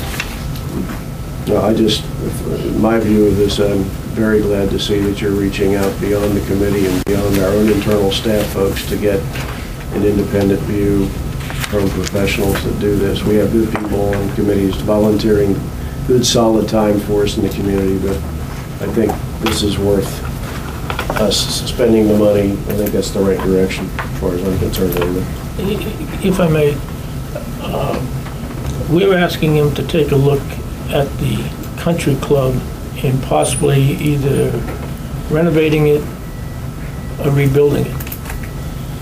As a result of rebuilding it, are we asking him to provide just a proposal for making it a golf facility? It's not with the RFP, just for clarification. If you look on here, we're asking them to evaluate the condition of the facility. We're not asking them to bid or scope a proposed rebuild or rehab. I want to know the current condition. Okay. You know what I mean? Yeah, it's a good question, but this is to evaluate its current condition and give us a formal report on what the life cycle or what the life expectancy of the components of the facility are. The next step would be just that. Okay. This is a fairly detailed and what I'd call intrusive study. Mm-hmm. Yes. I mean, you're going to get in the walls. I mean, you're going to have to, you know. To the extent you can. To the extent To the extent you can. Yeah. Well, yeah, there's always a limit on Sure. that, but I'm just stressing the level. We had that of at the yacht club, you can't tear the wall, you know, so. Now, the next, Yeah. just so you all know, the next carryout, once we get this accomplished with the country club, then we will do a similar, we're going through this process because we target this as our focal, but I also told you our focal point, but I also explained that the yacht club would be, you know, we'd be also doing the research on that. Did not put an RFP out for both because reasonably I want to go through this process, document it, make sure we're getting the results that we intended to, and if the process works as we expect it to, we will then, you know, fall timeframe, do a similar study on the yacht club life cycle facilities. Just again, I think it's a good process to use when we're evaluating, Well, as opposed to. I think it is, and I think it's been, however, you know, it's been used in the past, as you report with the Dow study and a number of the others. And your predecessor, you know, was very much in favor of doing the same thing. However, there was significant pushback from some members of the board and the community in general against spending the money to, I'm not going to paraphrase, but to get these reports. And, you know, to a certain extent, you can disagree or agree, but there's some validity to saying once you get the report, you know, does it really get you what you need to go? Also, if you look at the yacht club, taking the same approach on that, I mean, basically, the yacht club got to the point where that work was done. Now, it wasn't done by taking a single engineering contractor, as you well know. It was done on a component level basis, major component level basis. So you talked about the pilings, the flooring structure, the decks particularly, and a number of other things. In each case, individual studies having been done and then put together in one big conclusion, which led directly to going out with an RFP. So you've still got the step of here of, you know, you get this engineering and it's just the beginning, really, of the thing. Unless, of course, you've already made some assumptions about what you're going to do with it. I'm going to go a step further. I'll help clarify that as well. Validating usage is part of what we're looking at, and I didn't mean to cut you off. I think I'm. No, that's fine. I think I'm going to answer that question. No, I think, yeah. In addition to getting the facility, you know, a snapshot of where we are right now with the facility from an outside engineer, we're also validating usage of that current facility. We've spoken to Billy Casper Golf. We had a great meeting with them to discuss not only current, you know, how they intend to, you know, we're seeing them use the facility now, but what potential could be, what are the trends in the golf industry as they see it. Again, they may not be the end-all experts, but they're certainly a business partner with us, and I intend to use their resources. They, you know, when they're managing, you know, over 120 golf courses, that's their business. They're tracking the trends, and they've given us some very, very good feedback on things to consider with the facility, you know, from a golf perspective. Also talked with them, and we're looking at what we've done in the past from catering to include. We've had some, as most of you know, We have some really, really good reports that address this that have previously been done. Again, we're not trying to recreate the wheel. We're trying to really build a solid foundation for what our next steps forward are, and we can base that off a lot of hard work that other people have put into it. So we're concurrently working down that process. Okay. Everything, and I've only not been involved with any of these committees. Nor is But- anybody else. But that's all right. Understood. And we're talking about catering possibilities. Is that not, if we put a catering facility in there, even if it's for 80, so whatever, are we not competing against the yacht club? I don't think we are, and I was, let me go on with the use. I think catering should be considered in the facility. Here's, Okay, so then what we're really saying is we're not even addressing the issue of whether or not we just need a golf club facility. well, let me finish my thought, and I think I'm going to answer the question. When we're validating the usage of the facility, I believe, and that's part of what I've asked the group, help me come to the conclusion, I believe that facility, the primary and best use is golf and how we serve those needs. There's a report that was given to you folks that is inclusive of how we potentially could be using the facility. And the recommendation is for an 80-seat dining facility. I can tell you, we're looking at, and it's my intent to bring you a strong recommendation to be between 144 and 160. With the primary focus, I think the 80 was on target, but I think it limits us. That facility is a golf facility. That should be the primary intended use. You all know I'm not a golfer, but if that's going to be the highest and best use of that facility, we need to start looking at how we're going to function from a golf perspective, and outings are inclusive in that. We've had some very, very successful, and those that have attended them and been there recently with Billy Casper. Calvin B. Taylor had a recent event. Many golf outings include a dining element to it. To do that, you need 144 at its capacity. With a shotgun start, you want optimally to seat 144 people to facilitate a full golf outing. Go ahead.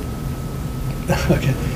John, some groups will not come to a facility unless they can be accommodated in the numbers that they require for either a meal after the event or before the event and so forth. So we are now limited in capacity, therefore it limits to some extent what we can attract. Obviously you got to deliver the product, a good golf experience, good F&B, but we're getting positive feedback from that. But we have to take into account that there's real profit potential and opportunity here to satisfy that and attract, and not only earn the revenues and the profits associated with the food and beverage, but from the additional golf that it might attract by virtue of having a nice F&B experience. I don't think we're in a situation here at this point where we're going to debate what the results of this report ought to be. But the question was Just asked. to stay, and I understand the question, and I'm all for it's fine. You know me, I'll let discussions happen. I'll stay in the way. However, you know, we've talked about 80, and now I hear a figure of 140. 144 to 160 is what my target is. I mean, over the years, we've constantly heard that the association itself cannot support 2 dining facilities. We are now going to put, because this is run by Casper, they're not only going to be seeking catering events for just golf. I would imagine that being the business folks that they are, they're going to go out and try and definitely compete against what we have. When we talked about this contract way back when we did this with Casper, we made the comment, I made the comment that when we were allowing food in there, we were opening this up so that they would end up eventually being competing against the yacht club. What is to prevent them from using this facility and turning it into another dining facility such as we have at the yacht club? There will. There will be. Let me address the compete so that everybody understands. We're competing against ourselves. So if they are successful, they're not competing against us and they're making money and we're not. It's our money. No. There's a couple of things that... No, it's our money. No, It's of over course not. capacity. It's overcapacity. Okay, I don't want to, I don't want to belabor the point. My only And point, it's too early to Point even of talk order, about this, we're yeah. way too early here. Yeah. John, I'll let you finish your point, but we need to move on to the rest of the Okay. meeting. Right. And I think the issues are legitimate that I'm hearing. You know, we've had some discussion. Bob, you're aware of these issues and the questions. They're legit, but we're not going to solve them here today. But I No, want but to I- clarify something. Go right ahead. And John, you wrap it up and we're done with it. Go ahead. Okay. What you're saying, Bob, is that the report from the former Facilities Task Force that was accepted by the Facilities Task Force and was later accepted or approved by the board through a motion, Correct. that you were in disagreement with that report and you were proceeding in another direction. I'm gathering all the, I'm not. No, you have just told me that you... Would you like me to answer? Go ahead. Answer for me. Go ahead. Tell me, I'll be happy to answer your question. Answer the question. I'm not going out of line on this one. I'm creating a recommendation to bring to the board for final action. That's what I'm tasked to do. I'm exploring all the options. I'm letting you know now, because you and Mr. McLaughlin asked me the question, what size catering? Yes, they are strongly being considered in support of a golf. Okay, so that is the direction that Yes, you're sir, going. that is the direction. And just to be clear, it is in an actually opposite direction from what was approved by the last committee and what was approved by the board. No, sir, I Yes, it totally is. disagree with you. As a matter of fact, the recommendation that was approved said that we need an alternate use. We recommended that it not be a food and beverage location of any size except to primarily do golf. We recommended that it not be a catering said it. operation. You just said it. That it not be a catering location, and that the very logistics of the area precluded having major events that were not directly related to golf. Okay, you've made your point. No, I'm sorry, Okay. I gotta cut this off. Yeah, I'm going to. Enough. We've had a lot of discussions I don't here. like it when he gets the last word. I know, Pete, you can't sit on everything. I'm worried now. John, you want anything else? I just think we have to be careful as we constantly are changing horses in the middle of the spring there. You say we're not? We are. And We are. And I don't always agree with Dave, but this is totally different than what we've talked in the past. And I understand, Bob, where you're coming from. As a GM, you're probably doing the right thing. However, we're putting this on the backs of our association members, and we have to be very careful when over the years we've had difficult times just making the yacht club successful. That's all. Fair enough. That's not fair. What isn't fair? That's the I couldn't last, speak, but he could. he had the last word. I had the last he one, made said his that up mind. front. Way to go, John. I'll just Way say. to go, John. No, you're not. No. We're not putting it in the maximum. We're trying to do it to make these things profitable, more profitable, not so we at all. relieve our members. That's what Yeah. we're trying to do. You mean, that's what you would have said if you had the chance to say it? Yeah, Correct, right. thank you, Les. You're welcome. I'm glad And you- I'm sorry I didn't have the chance to Sorry say you it. didn't have a chance to say it. Moving on, sir. Thank you. On to other things. Excuse me, before we Yes, sir. All right. can I have the final word here at the very close, as this is my last final meeting? Yes, No. because of that, yes. So he Yes. doesn't come in and try and usurp my Yes, power? sir, you can. Is that your final word? That's my final word. There you go. Very Okay. good. All I right. agree with you, John. All right, on to the other interesting stuff. Money. Okay. Casino. Money. We've been asked several times in where we are with casino money. And I'll give you guys a very current, up-to-date. We have $112,395. It is in a BB&T account. We haven't done anything with the money except write the checks that go directly there. Now, the next question is, what usage, potential use for the money? And you folks had asked me about that last month. What would I recommend as a potential use for the money? The concerns we have, obviously, are whatever we use the monies for, what does that do for us not only today and you know, how we're utilizing what's the benefits, but what does that potentially limit us to in the future?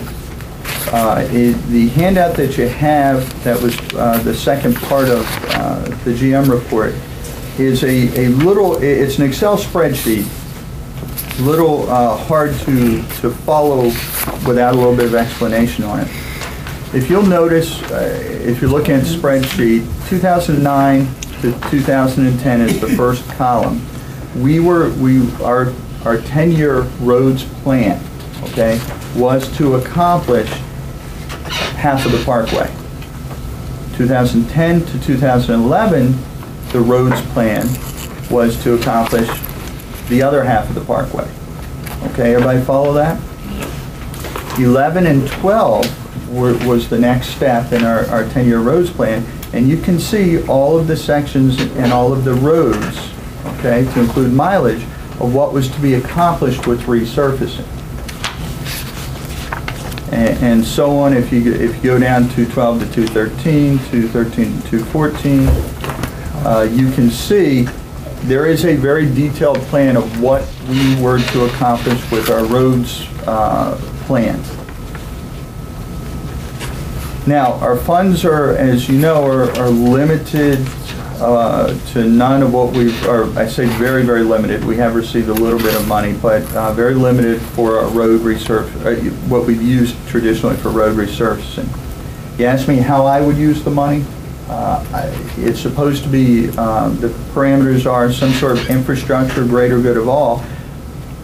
I think roads are a good spot to consider, for the board to consider using the money, at least in the interim.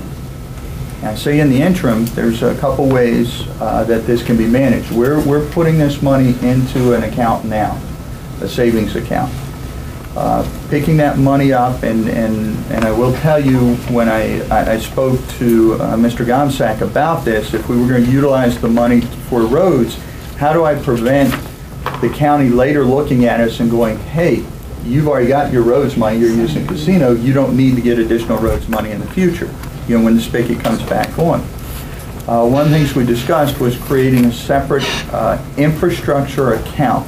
It's like a reserve account that we transfer the money out of the BB&T account as it comes into the infrastructure account, and then we apply that into whatever the board elects as the infrastructure needs of the community may be at that time.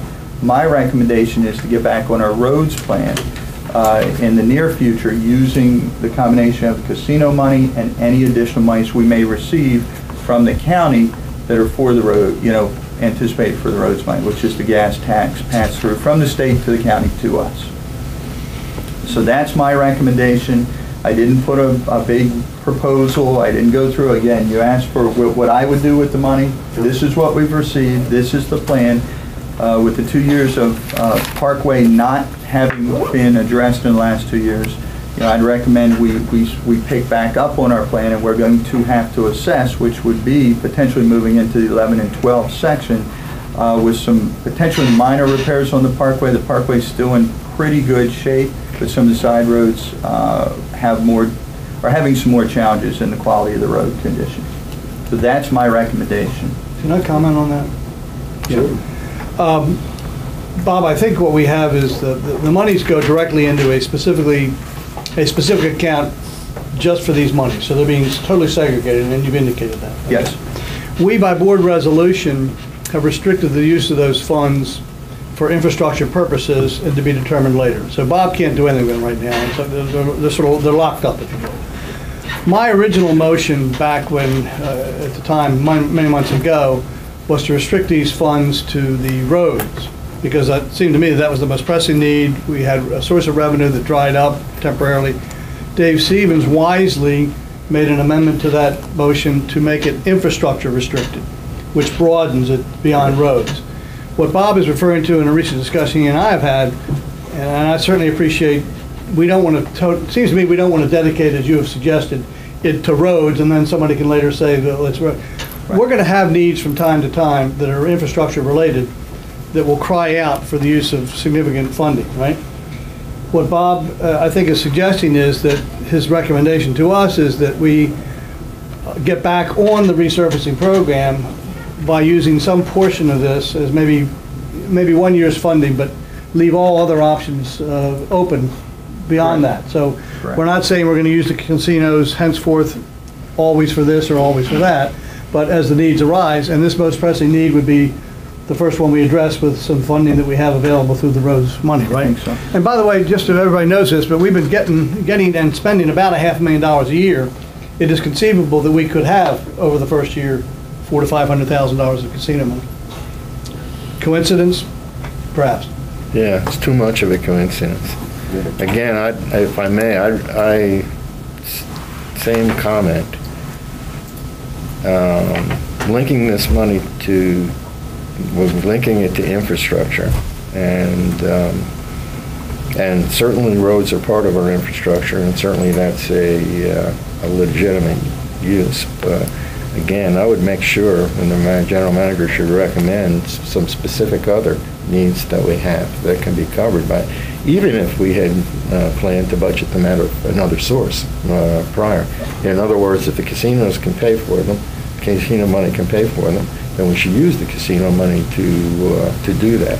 In other words, I'm very afraid that it will be pointed back, Now, I'm not that afraid because, by the way, it's state money, and I don't think they're watching us right now. Is there anybody from the state? No. We're not the only county either. And we're not the only county, and the money It's every comes from the state, and it comes into the county, Every county. and we have a formula with the county that's going to be followed. So it's not like somebody can yank the Right. money away from us or anything like that. But still, real caution and just not just do a knee-jerk, say roads are right. Even if we use it for roads, that's fine. But I'm not looking for any kind of vote today. I think what we wanted to put on the table, there are legitimate concerns from the community as to how much money are we getting, are we even paying any attention to it, how might we be spending it. It is on the radar, as you can tell. Bob, I would ask that this road plan be updated, because you did state that, maybe parts of the parkway are not, this is like all north, all south, and then what's in 11, 12. Let's rework this plan. Just be cognizant, as board members and citizens, that this amount of money coming in the door is not being ignored as something we might be able to use effectively, and we want to make sure that we have a plan and continue to look at it. And so this is something that we probably ought to have, at least for a few months, an ongoing discussion around this. That's what I would suggest we do. Let me, quick on. This roads issue has been discussed about, what I'm talking about specifically is the deferral of our road resurfacing. This is not about potholes. This is where the major stuff where you're really resurfacing the road is going to last you another 10, 12, 15 years. That's a big deal. And unless we start to address that, we're going to be in a heap of trouble down the road. In going through 40 years of audited financial statements here not too long ago, and I'm going to share some of that with you recently, I encountered a situation back in disclosed in 1992. There was a similar need, and there was discussion in that audited financial statement in 1992 about a special assessment to cover the cost of road resurfacing. We haven't always gotten state money. The point is simply that, and I heard somebody in this community, or maybe I read it on somebody's website or something, that, well, clearly we haven't done anything about road resurfacing in the past few years, so that's proof that we don't need to. I'm sorry. We're deferring the problem. We've consciously done so, but we're running out of time, it seems to me. You didn't see that on my website, if that's been confirmed. we deferred it according to with a plan of action. Oh, no, we did it consciously. No, we did it consciously. But how many years can you do it and get away with it? Well, all right, so that's all. The whole issue here was that we are watching it. Thanks for the first update. And this is good stuff. All right. If I may just, Tom. Sure. The one thing that people should know is that this money is a benefit to them. It's not so we can buy extra stuff or do extra stuff. Absolutely. It's hard to show line for line exactly how much it's going to lower the assessments or it's going to lower the next increase, but it is going to have a positive impact on our assessments. Absolutely. If we don't use this money, if we don't have this money, we got to, yeah, you're right, Dave. You're right. No, you're absolutely right. Okay. Can we put a light on? Yeah, that's. I mean, the people who are going to look at this video or think we're all meeting in a dark room. Actually, all right. Maybe it's secret. One light's enough. One light, yeah. Yeah. Okay, okay. Let's The do numbers. Let's do our numbers. It's too bright. Too bright? Sorry. My sunglasses out. Okay, this is our monthly numbers. I give it to you, each month. This is through June. If you'll notice, we're actually doing pretty good. Bottom line, we're $41,000 ahead of budget right now. I have two deltas, two big ones that I'm looking at. But let's start at the top. Public Works is spot on. Public Safety, when you $2,000, that's a flex. It just depends on hours our guy, police department's working, how much funding. Public Safety covers fire. There's a lot of things that go in that. So to be 2,000 in the red is, we could be that way. We could be equally that way the next month. Recreation, I'm real pleased with. We're up 38,000. Aquatics, which is something we talked at length about earlier, we're up about 3,100. Golf appears to be up, and that includes, since it says and F&B, that includes Turns Grill, appears to be up almost 14,000. And then Beach Club, numbers are off a little bit. Both our food and beverage, Beach Club and Yacht Club. That's a concern for me. Beach Club is, we just don't have as many patrons coming in. I've been over speaking with Linda at quite some length about this. A lot more folks are bringing, when they pull up in the Beach Park parking lot, they're bringing their coolers, they're going out to the beach, they're bringing things from home, so there's not quite as much going on from folks coming up to buy a sandwich, a hot dog, any of those type of things, so we're off a little bit there. And I can see that one a little bit just from an economy standpoint. We're tracking it, we're trying to find out if there's other specials, those type of things we can do. We're changing up our entertainment focus there a little bit, see if we can attract some more clientele. Yacht Club's where my concern is. You'll notice we're $30,000 in the red on the Yacht Club. Now I've got another slide I went into more detail, but before I get to it, other than the Yacht Club, does anybody have any questions? I'm pleased we're 41 ahead of budget, so that's a real positive. The concern for, the primary concern for me is the Yacht Club, getting that turned. Yeah, the Beach Club, I don't know. When I looked at Art's report, it seemed to me that the primary thing was you scheduled a banquet, or you budgeted for a banquet, and we didn't get a banquet. That's a substantial amount of the loss. Banquets are in both facilities. Banquets are way off, both in the Yacht Club and the Beach.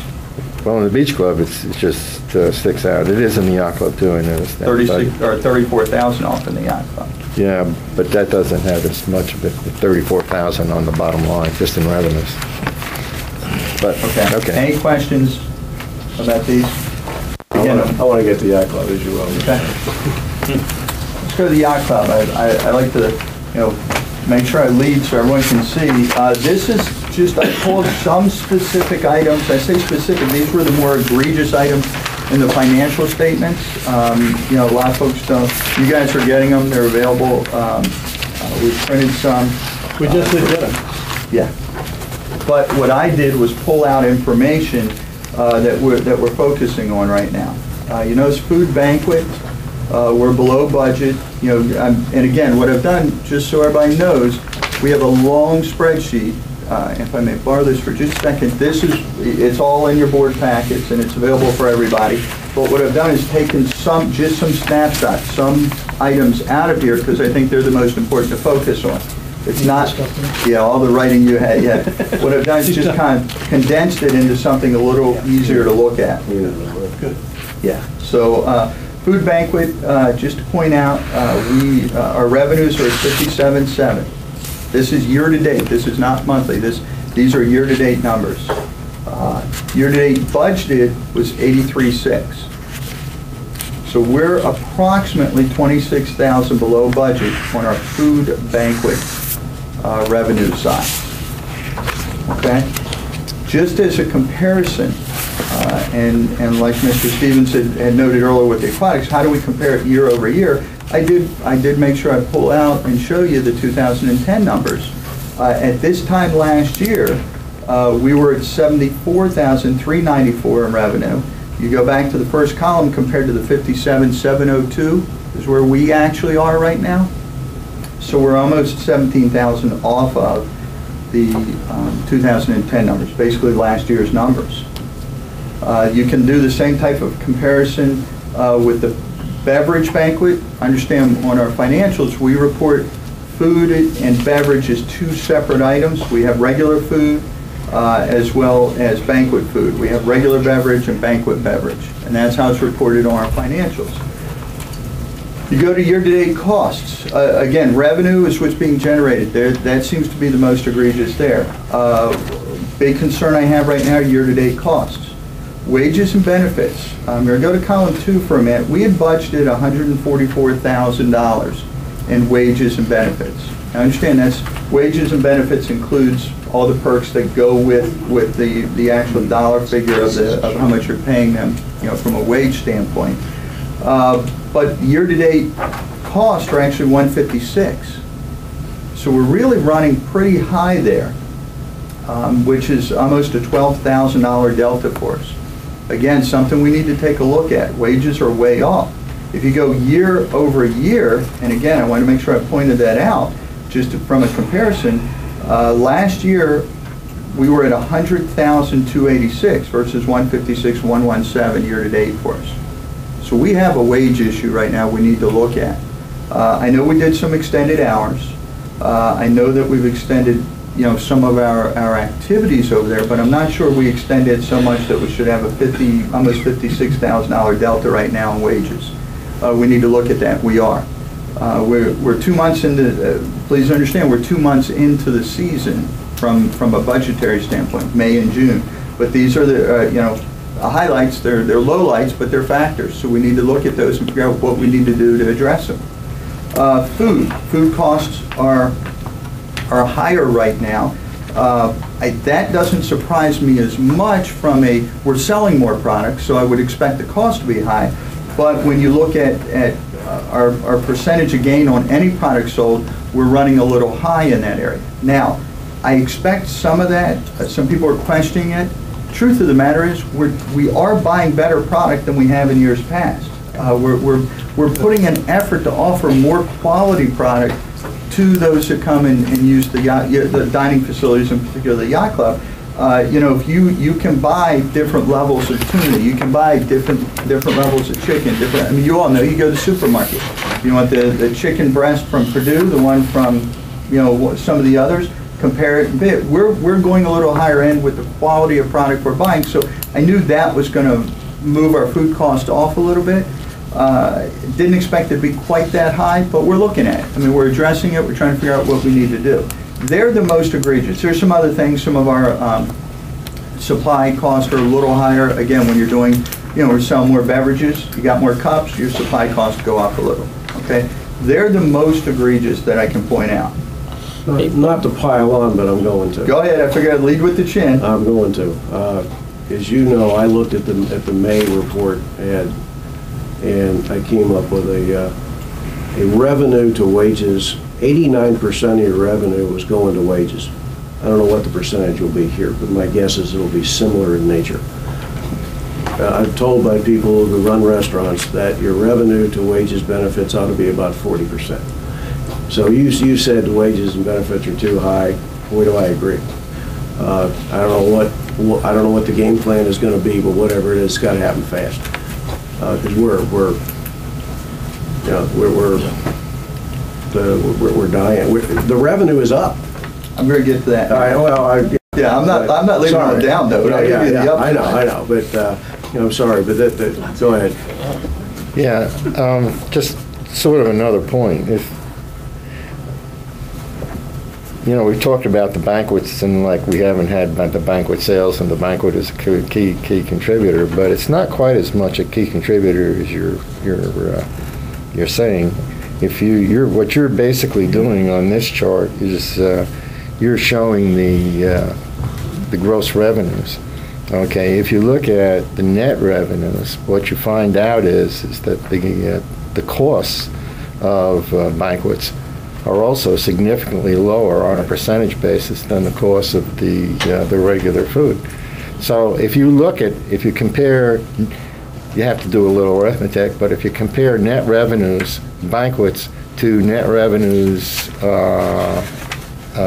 food and regular, we call it, you'll find out that it's really not that much of an impact on the bottom line as you might assume from just looking at the revenues. Dave, I did the same assessment, it's basically a wash. Oh, yeah, I don't think so. Comparatively. I don't think so. I'm agreeing with you. Oh, you're agreeing with I'm me? agreeing Okay. with Okay, the other side. I'll disagree in a moment. The other I'll tell you why. side, the other side of the coin is that when you get down to wages and benefits, which are broken out, okay, but on the other hand, have been, taking a page from your budget, have been, and if you look at the expenses of banquet, I mean, you're talking about maybe the payroll expenses for a banquet, for an example, is perhaps 10%, 12% of the cost of a banquet, whereas typically the payroll costs of food and beverage are about in the area, I'm just roughly 60%, 65%. And this is, you can go across the line on these past years. So what I'm saying is that the problem is not banquets, it could be a little bit, but mainly regular food and beverage, the staffing of regular food and beverage, the cost of the foods of regular food and beverage, how we're doing regular food and beverage. That's where we're going to lose our money. Right? If I'm... Yeah, I'm first here, John. That's okay. See, I had my back to you. I apologize. I go over there 3-4 times a week. And I don't need to look at the end of the month report for July and the end of the month report for August to see that we should make some changes immediately. When I go over there, and there might be 2 or 3 tables that are there, but there are 5 people over in the Java Bay area, there are 3 or 4 people over in the bar area, I don't know how many are in the kitchen. An RFP, reduction in the force right now, is probably something that's gonna have to be looked at a whole lot quicker, because there's where the cost is. That's where we're really getting hurt, and I think Bobby knows that. But it's something, see, it's not just over here. You're looking at that everywhere around, in and around Ocean City, not just us. We can have the ability right now to make an adjustment now so that it's not going to hurt so much later in the year. But I think the number of folks that are over there for the amount of businesses coming in the door is way too high. John, then Pete. A question, we're looking at year-to-date 2010 as 100 grand, but you added some additional personnel, such as a chef, am I right? Correct. I mean, that's in your 144 figure. Correct. So really what we're talking about is a delta of $12,000 is really what we're talking about. Because I don't think the year 2010 is a real number to be looking at, because we had cut back significantly, and people have said we'd cut back in service. Your goal was to try to bring it back to a level of service that increased people coming back into the yacht club, etc. So what we're talking about is we're down about $12,000 as I see it. Now, I'm not sure where that 12 grand comes from, but I don't think it's fair to compare it to the 55 when you take a look at the additional people you added on to provide better services. Okay? And the same goes with food. The trend before was to cut. And we talked about that a year ago, saying that was not the way we wanted to continue to go. We wanted to improve the quality of food, improve the quality of service, and we knew there was an expense that went with that. So I think in fairness to Bob and to the club operations, we got to let this go through the year. It may hurt, but at the end, I think it's just similar with the rest of them. At that point in time, Bob can come back and make a fair decision as to what we need and what we don't need. That's all I'm saying, Bob. I don't think it's as death-defying as some people would say it is. I don't like negative numbers, right, but we're trying new things. I understand that, but we're trying new things. I got you, John. All right, I'll jump with one leg instead of 2. Sorry, go ahead, Pete. No, I mean, we're behind budget by, what, $30,000? $30,000. What, Bob, what you don't have up on there is the cost of food. You've got the revenue and budget and so on and so on. But the gross margin is a really important thing. That's your revenue minus the cost of delivering the product, the food, the steaks, the hot dogs, whatever it is. And of our budget variance of $30,000, 13 of it is gross margin. and that's primarily banquet. The 13,000 variance in the gross margin, there's also operating expenses, primarily salaries, as we've been talking, of 16. So that outweighs any gross margin. The gross margin, as a business proposition, on banquets, we all know, I believe, that is significantly higher than on the regular. So the fact that the revenues of the banquet is off is costing us more than its proportionate share of the revenue because of the higher margins being lost, right? Correct. Banquet sales, the banquet is contributing a negative gross margin to budget of 25 grand. Regular is positive gross margin of 13. Thus you get to the combined. So banquet is the biggest contributor to this at the gross margin line. But that pales in comparison to the overall, as you all have been talking, the personnel costs.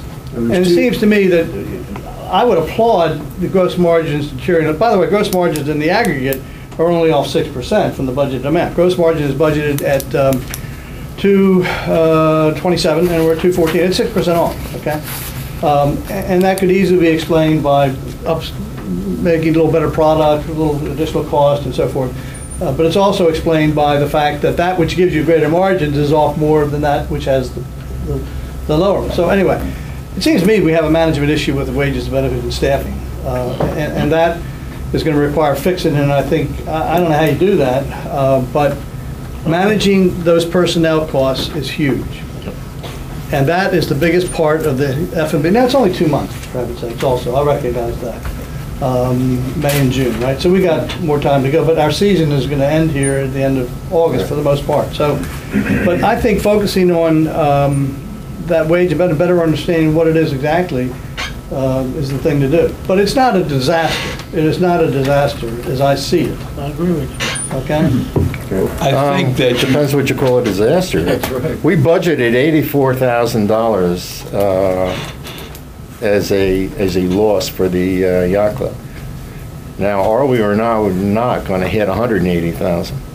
That's the question. Yeah. And if you don't do something about it now, You're right. you will. Right, and that's why attacking these personnel costs now is, I think, the appropriate thing to do. I think the wages, horses down, period, we're all kicking it at this point. He even brought it up, we just piled on, and I started that, and I realized, but that's the way it goes. But there's another solution too, and that's to drive revenue. Yeah, well, let's get to the next slide. You guys haven't seen the next slide. I bring this up because we're tracking it, just so you all know, we're not hiding it or not putting it out. And I'd have put the whole financial in there, it's just too hard to put up there where it's easy to see. So I try to cut out the very lowest points. Let me go to the opposite side. You guys know I'm a positive person. So let's look at this. Food regular, year to date, is $163,599. We had budgeted $153,700. So we're almost 10 grand over in our year-to-date revenues, basically our sales for our food regular, okay? Again, comparing to last year, which was a good year for us from the food and beverage, we're from the food regular, we're almost $52,000 in 2 months ahead of last year's number at the same time. Combine that with the beverage of 98.8, which we had budgeted almost 76, which gives us about 23,000 ahead of budget. Compared to 75 last year, that's another close to $23,000.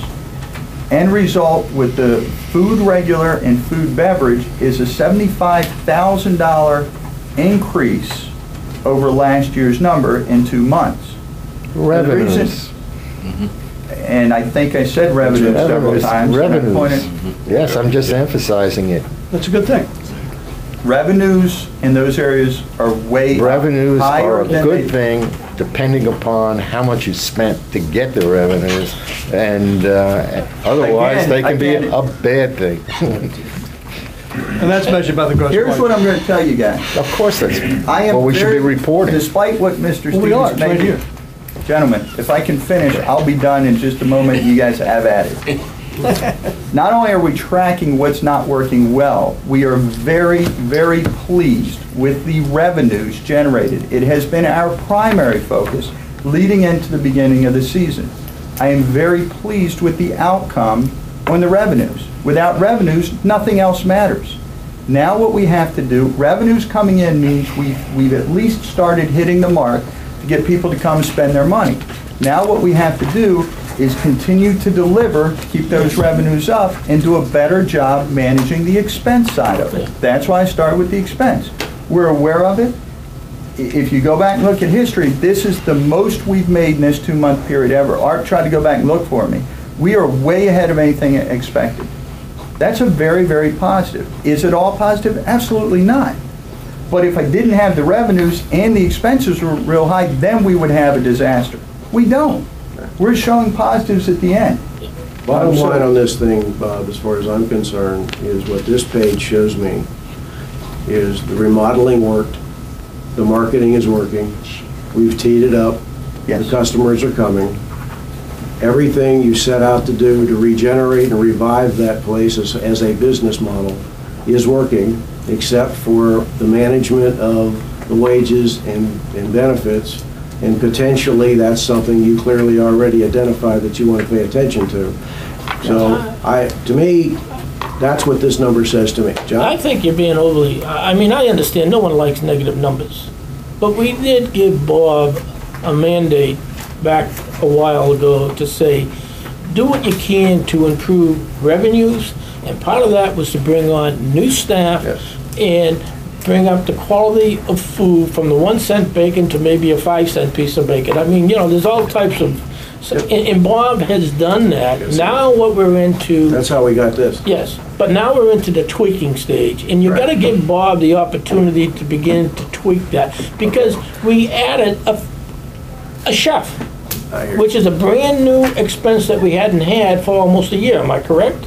You are, but we've made some changes. Well, I understand that, but my point is that adds to that figure that we're talking about here, the 156 to 144, and 100 grand. And I'm just saying that we can't be overly harsh 2 months into the main season. John, I mean, I understand what you're saying, but I don't think it's quite addressing the issue. I mean, we added a chef, but we did all of those things, and we talked about them during the budget meeting, and we deliberately budgeted the $84,000 loss with those salaries embedded in it. I understand that. that. Now we're looking at maybe a loss that's double or more of that, and that's the issue. I mean, so let's not gloss over it. It's a problem. I'm not glossing over it. We got to give Bob the opportunity to tweak it. He's the one that's got to do it. Without beating him up on this here at this stage of life. I think he's got a handle on it. I'm the first to beat him up. I don't think it's beating him up to point out that, and I think we all agree, and he said there's a serious problem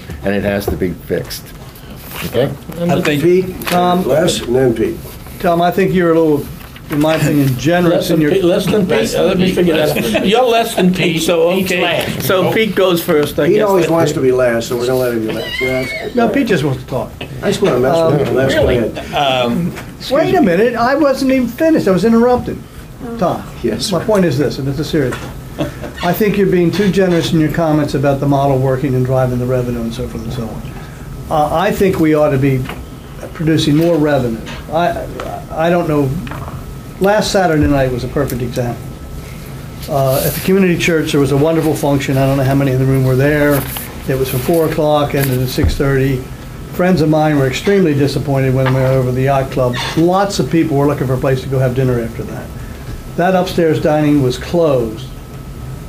You could sit outside over top of the music, which people were coming there, Bob, I don't know whether you know this, and leaving because they couldn't be accommodated for dinner, while the dining room upstairs sat closed because it was set up for the next day's brunch. Driving traffic, we have to constantly reinforce with driving revenue, open for business, except when it's inconvenient for somebody to come in and sit upstairs. People were very frustrated because they couldn't spend their money. And I don't think we ought to have a condition where they can't spend their money at the yacht club. Les? I agree that there should be some adjustments made. You do see some people at certain parts of the week, certain parts of the evening, standing around. Apparently, the customers aren't there. But for most of time, especially on weekends, the customers are there. And the experience that you get from the people that are there is that it's very positive. They like what's been done. They like the food, with few exceptions. As a matter of fact, we have got ourselves into an opposite problem because there have been a couple of occasions when there were so many people there that it slowed up the kitchen, which causes some delays. That's a different kind of thing.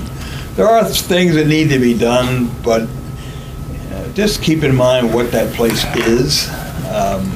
It's our amenity for the enjoyment of our people. Definitely we should strive to break even or make money, but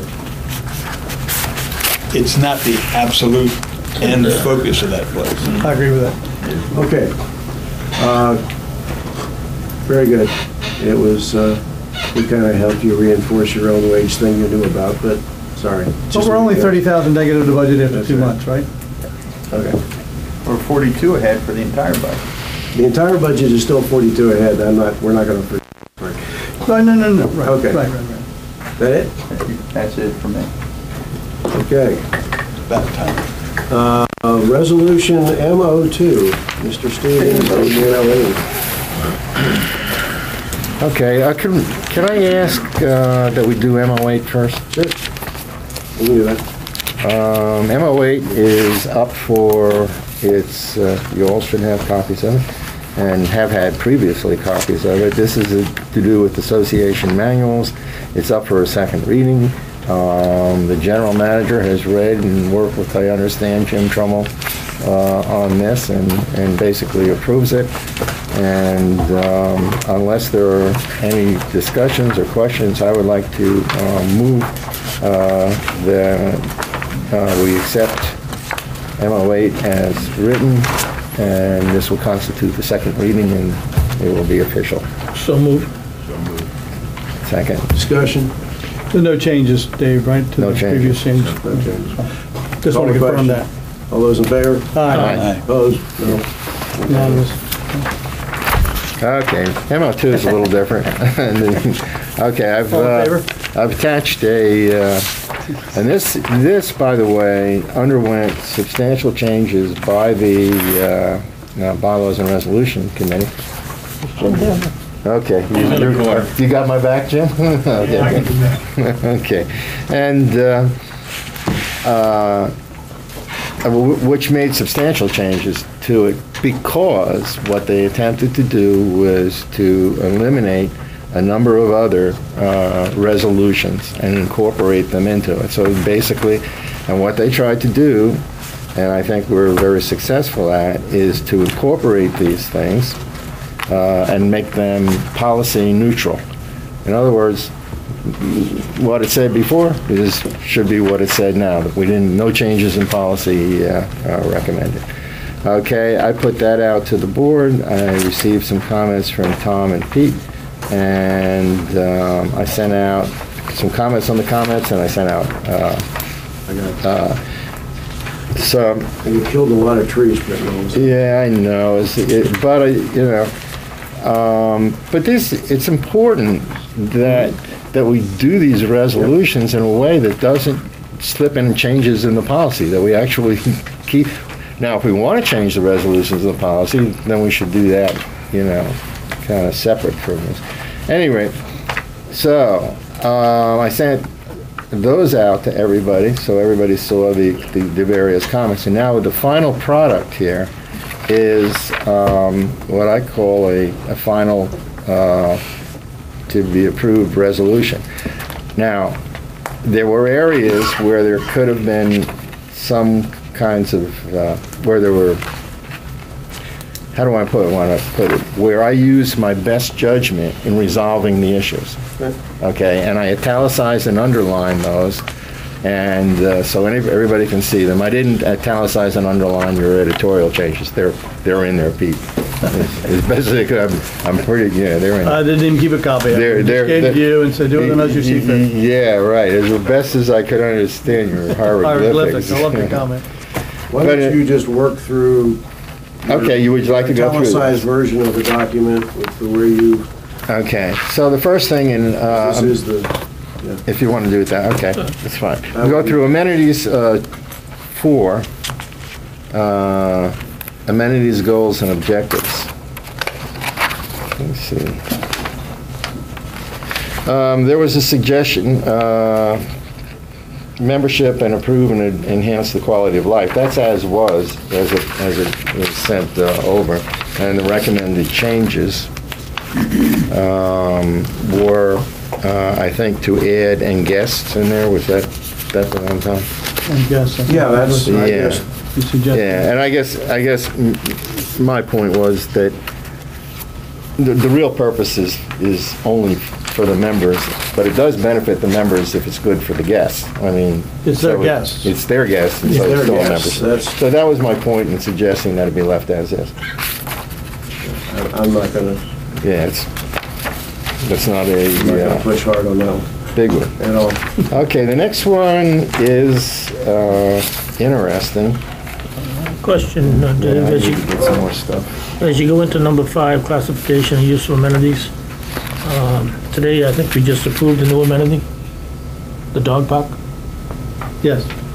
Does that fall into A or B? Well, certainly not fee-based. I think it's, we only approve moving forward with it. Now, the question is, would it, and that depends on, it's TBD, John. Depends on what they, I think it depends, really. It's certainly it's not appropriate, in my judgment, to include it in here now, Okay. because it doesn't exist now. Okay. We've authorized moving ahead with it, but Yeah, okay, I'm doing this for they can't memory. raise the money. Okay. We're on C. Okay, this is a change. Of all the amenities of the association are available to the general public. It originally read, Yep. except except for beach parking and marinas. And this is me only. I don't think I'm changing the policy, but I suggest taking out those 2 exceptions and saying subject to availability instead, I like the way you've done that. I do too.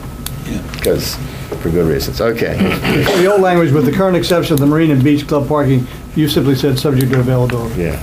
I like that. Okay, we go to funding of amenities, B, operating costs. And this is simply a editorial change. Tom, I think, had suggested it, and then, or that this sentence be put in, and Pete reworded the sentence, and this is, I believe, as you reworded it. Yeah, covered by a portion of the annual assessment. Yeah. Yeah. Just, That's you know, fine. Yep, that's just a clarification. right. Okay, membership value. Okay, 9, pricing and fees. Amenity pricing and fee structure shall be established to meet diverse circumstances and need of the association. Membership, what was the change on that, Pete? General association. Oh, whoa. Charter membership. Yeah. The whole charter, Okay. the charter thing. That was Okay, what I suggested anyway. we're not, charter memberships are very much alive and part of Ocean Pines. And very And there limited. are 5 people who have charter memberships, and we don't want to Soon ignore it'll be them. 4, then However- 3, then 2. However, we didn't feel it was necessary to All that to language. actually put the words in, and we have, as you'll see later, done something with that section. Good for you. Okay. The fee amenities. The general manager, with the approval of the board, shall establish annually scheduled fees. This is as is, it reads as it was. Okay, the suggestion was that the general manager be allowed on his own initiative to adjust fees up to 15%. That is a policy decision, policy change. Not that we can't do it, but I think that requires more discussion than we want to have in just approving this. I personally have a problem with it. I mean, definitely. Say it is, what you have a problem with is, Was Tom's recommended change. I did Okay. not, and Tom's recommended change, to be clear, Yeah. gave some latitude to the general manager where he did not need board approval, correct? to change the fee. And that was a 10% factor, right? 15%. 15, I beg your pardon, 15%. You, on the other hand, would suggest by this language and asking us to approve it, I side with Tom, because it seems to me that if, and he's already made, I didn't know this until the town hall meeting, Bob, where I think you instituted a $2 charge for pool, for example, aquatics, because of some abuse of people saying that they weren't going to go in the pool and didn't pay and then went in and then went in the pool.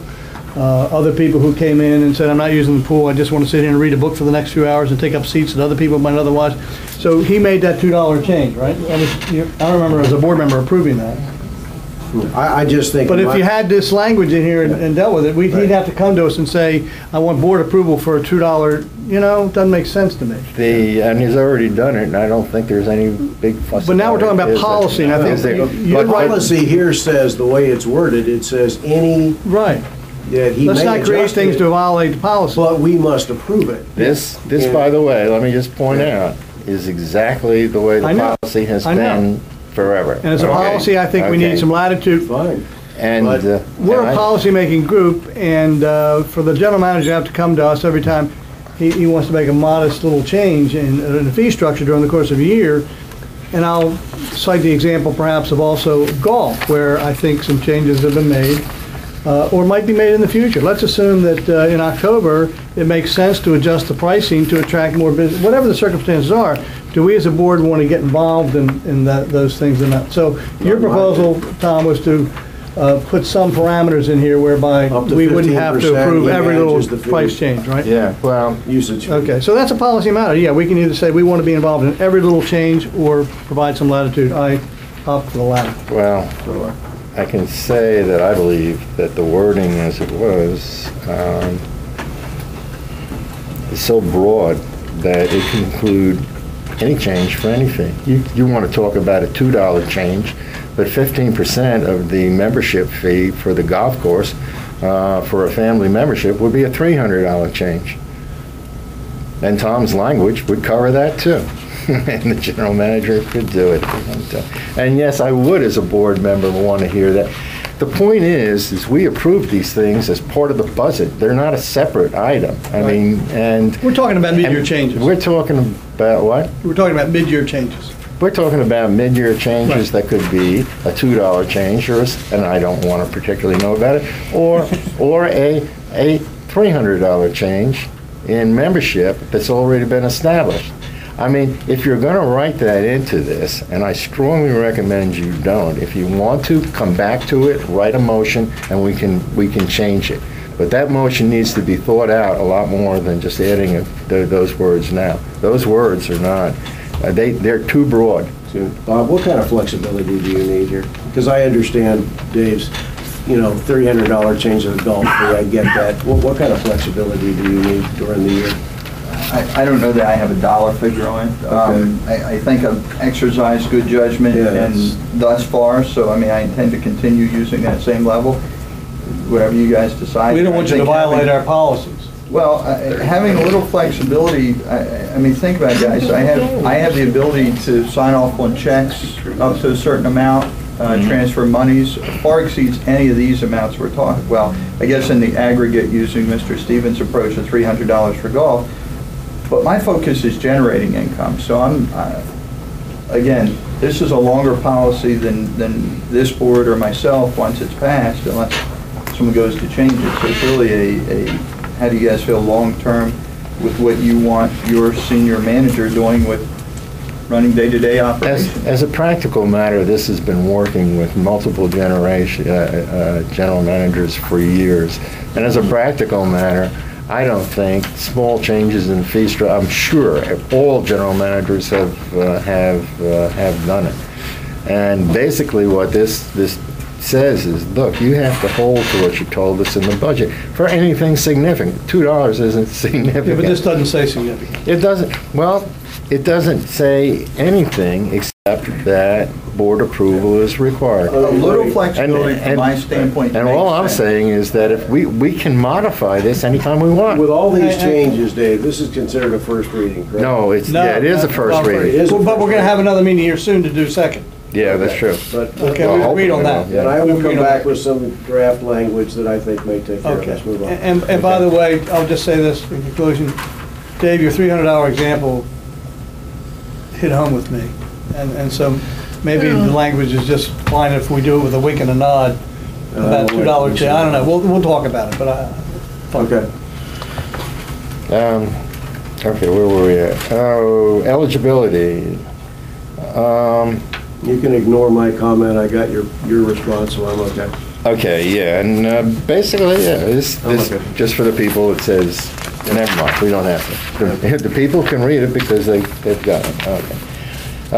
Charter Club membership. Okay, what I did here, as you can see, is take out a fairly longish section. Thank you, Dave. Charter Club membership, Yeah. and say you can get the rules and restrictions at the membership office. But on the other hand, if you weren't here between 1984 and 1985 and been paying it every year since then, you don't have one. And we're down And to you five. can't- We're down to 5 people. and 5 people. You can't get one. If I had one, I'd keep paying it just because I like the artifact kind of thing. Okay, let's go to 13D. This was a comment. This came from me, because Yeah. what we have to be careful of I want to talk is about that there's this. a difference between a property owner and a lot and a. Oh, no, we're not on that one yet. I'm sorry, maybe, did I miss that one? We're on schedule. What are we on? I was, You're on 11th. Scheduling, are you in 13 or? Have we jumped from 11 to 13? Well, there's I thought we- 11B comment changed in here. Did you just accept it? Not on this piece. Wait a Not on minute. this 11B piece. should have a change. I could have missed something. Yeah. No, it says notwithstanding 11A, no more than one parking permit will be issued to the property address, right? That's what I put in, yeah. Yeah, but we have to say notwithstanding 11A because we, right, So okay. you That was- accepted that? That was, yeah. Yeah, We just didn't talk about it here, that's all. You just went right by it. Oh, no, I considered that Okay. I didn't use any discretion, I You just put changed it your in, mind? yeah. No? Okay. Oh, okay, I'm So we're up to 13? Why do you even need A? Why don't you just say no more than one parking permit will be issued to a property address? Now, you had your chance, John, you can't. go Sorry, rid of John. it. Yeah, right. Just accept it, it's a lawyer. Lame duck. All right, 13B. Where do you live? I guess this is coming after I am off the board and we're not having a special meeting on it, huh? Okay, prior Wait a minute to, again. With you. oh yeah, this is just a clarification. Prior to the beginning of each calendar year, the GM shall initiate and execute the process for reserving and scheduling amenities for the coming year. Public notification shall provide interesting organizations at least 30 days to apply. And since I put that in, Jim Trummel told me that there was actually language in some of the procedures that sort of pinned down the dates and everything. However, he believes that this gives the general manager. More general language here. Yeah, more general language here. So this is non-controversial, I think. Going down to F, individuals and organizations who using the organization shall... The organization should be facility? How's the organization going to use the organization? I don't know how the organization is going to use the organization. I suspect it should be facility. I think you, yeah, there you go, Pete, very good. I do read this stuff. Excellent, okay. We will put that facility in there. Okay, in the current year, shall have preference over organizations applying for the first time. This is a Tom Terry comment about, having this preference. I added, however, this preference shall not extend more than 1 year if there are other organizations applying for the same time and space. Vaguely, in my memory, I remember having this discussion before. I mean, I don't remember which year it was or which group of people or which board. Maybe it was at the beginning of doing this amendment, which is probably 2 years ago. 2 years ago. And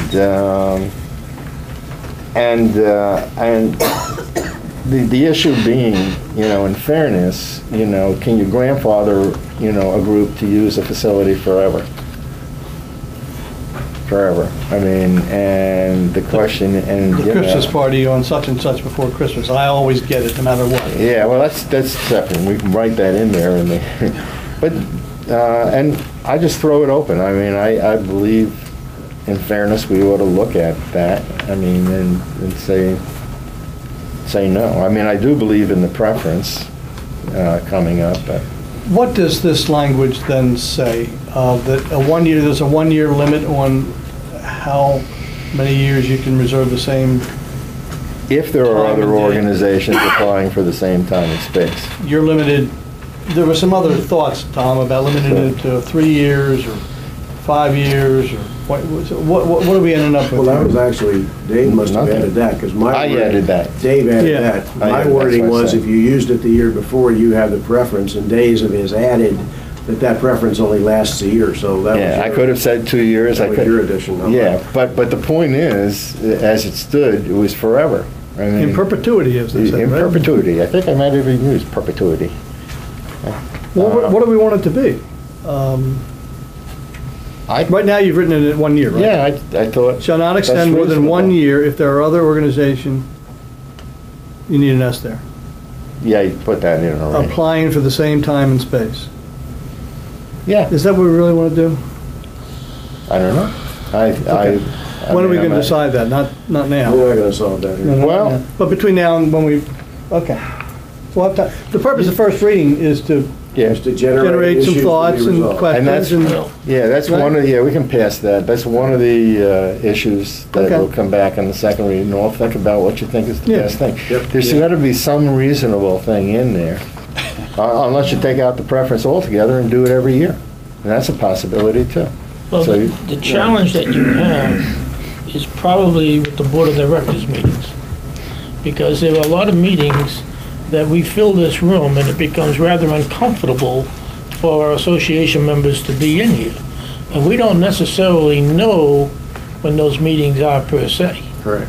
So what you were saying, what I'm saying is, is the board going to say, I want to use the community center on such and such, and maybe you only have 10 people there, or, John, I don't think this particular paragraph doesn't address that question. There's another paragraph. that Yeah, this does. one only addresses This the only addresses scheduling. advanced reservations.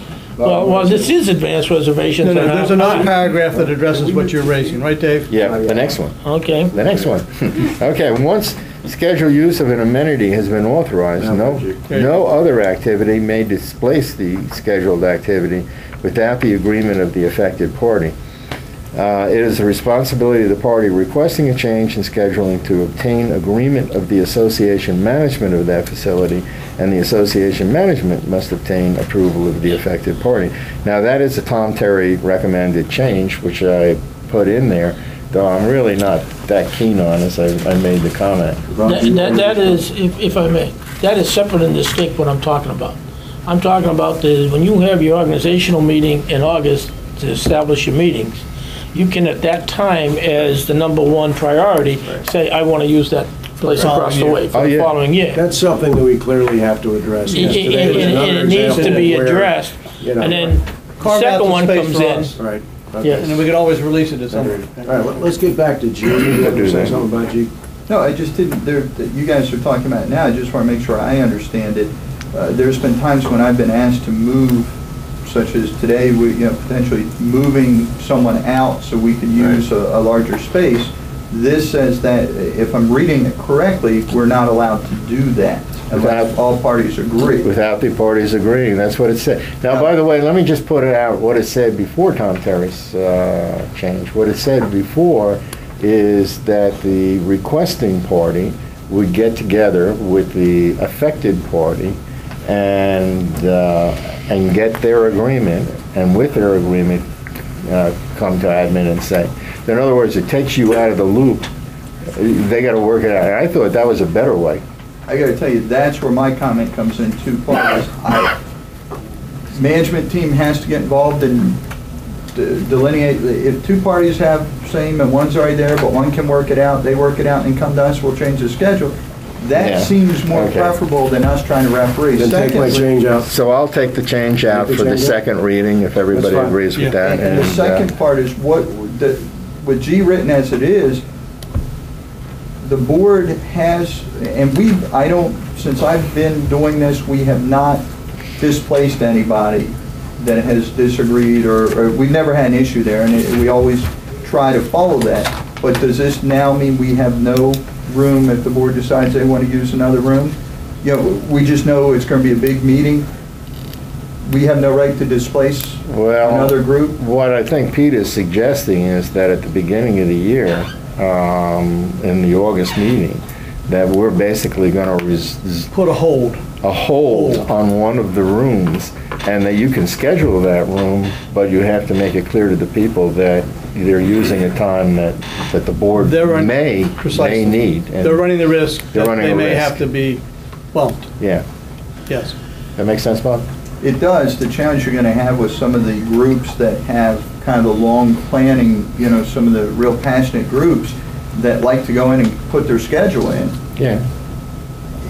I think the solution to this It's is, only one morning. They may be It's passionate, only but they're one not paid. morning. It's only one morning free. a month. This would cover a really serious problem I had at the yacht club when a lady came to me and said that she'd been living here for 18 years and coming to the yacht club all that time, and she wanted a seat at the bar now. She wanted your seat? God bless. So I just asked her, I said, okay, you and I will go up, you pick the seat, and you and I will Did go she up own and the tell that ta- person they have to leave. Did she own the stool next to the one you own? No. Okay, so we know what we're doing about that. Let's move it on. we're gonna Move it along. Is there anything else? May I, as a point of order, ask Jim Trummell if he has any further comments on this? Jim? Yeah, go ahead. We cool? Okay.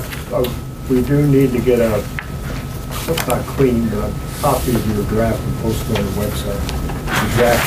For public, for the first reading. Yeah. Yeah. I may be able to do it this afternoon. I'll try. This was a first reading? Yeah. Yeah. Yep. Okay, thank you. New business. Dave, I'm sorry, and this buttons up all the resolutions, right? Oh, yeah, let me That's announce an important milestone you ought to take credit for, you and Jim. Yeah. This is, Once you get to the second reading, M02. Not time to celebrate yet? M02 is the last resolution That's when you scheduled your in what has been a almost 4-year effort. Yeah, applause to everybody. That's precisely why I mentioned A it. lot of people worked on it, and None harder than Jim and Trump. by the way, let me just point out 2 quick things. The resolutions committee, and they'll send out reports, are now in the process of reviewing the resolutions that we've already approved, you know, way back when. They do this on a 2-year cycle. They're not going to send them to the board for approval, and they're just going to report to the board that they've reviewed them per, you know, the requirement, and if they see anything, then they'll, you know, suggest it. But Given recent history, nobody at this table will have to worry about it. no, that's very probable. Okay, Okay. moving on. John, kayaks. Okay, Tom asked me to just go over a Marine Activity Advisory Committee report that they did on the kayak launch sites. Basically, there's 3 sites that are currently being used by the residents. Those are in the Ocean Pines Yacht Club boat ramp, the Swimming Racket Club, and White Horse Park boat ramp. There are other potential sites, however, there's problems with each and every one of them. So let me just go over the summary of the findings.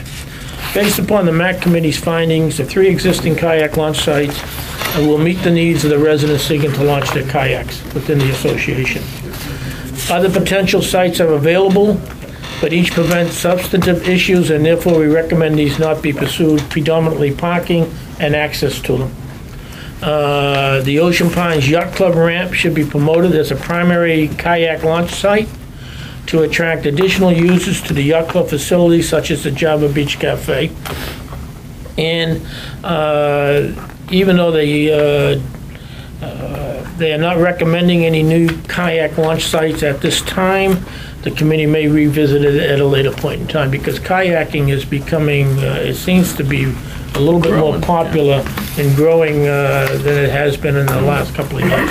So, Yeah, 2 things. May I say, first of all, I've already said to the rest of the board, this is really an excellent report, not only because it requires that the board do nothing at all, which is in itself good, but... Very wise group. And, but it was thorough and to the point. However, it left me with a question. I said, come on, you can't ask for nothing. My question, John, and you might pass it on to the MAC committee or whoever's doing it next year. Is there anything the board can do, or the general manager can do, to make the existing sites more friendly to the kayak users? I believe we sent something on, Bob, did we not, about the lifts to get in and out of the kayaks? There are some commercial type lifts that can be made, so it's easier to get in and out of them.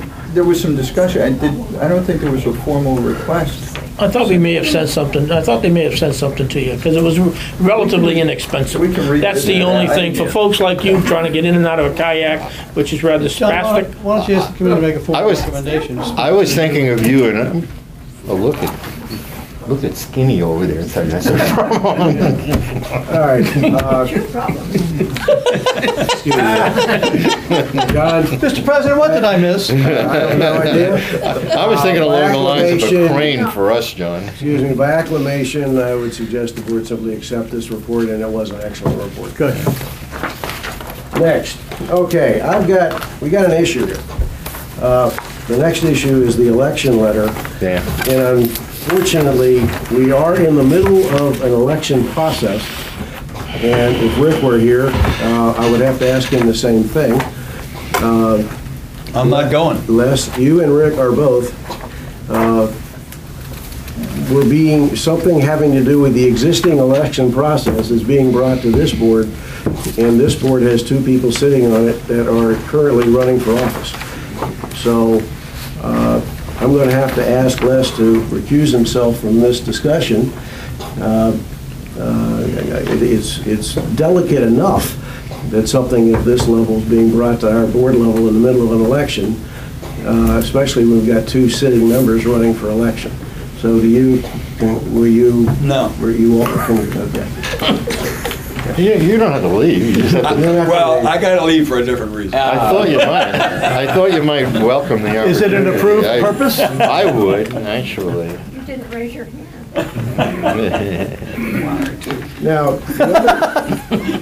the other side of this. Get that off the tape. The other side of this issue, not only the fact that few people are running for election, is that, and I'm on the verge of preempting this discussion because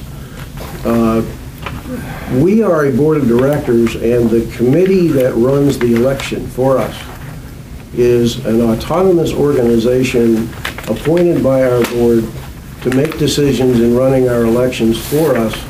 And I'm not sure the board of directors, any board of directors, at any time during the process of an election process should be even talking about anything like this. And Dave, I know you've got a concern with certain things, but the committee made a decision to do something. They did not back off on that decision. They decided to do it. I understand you and I don't agree on whether it should be said or not, but the reality is I don't think this board has any business debating what the elections committee is doing in the middle of an election process, nor do we have any business stopping them from doing the work they're doing in the middle of that effort, unless it's egregious of what they're doing, and I see nothing here egregious. And a matter of fact, they've probably saved us over $3,000 this year over last year. So I lay that out in all due respect to the issue that Dave believes he wants to bring to this table and to the committee.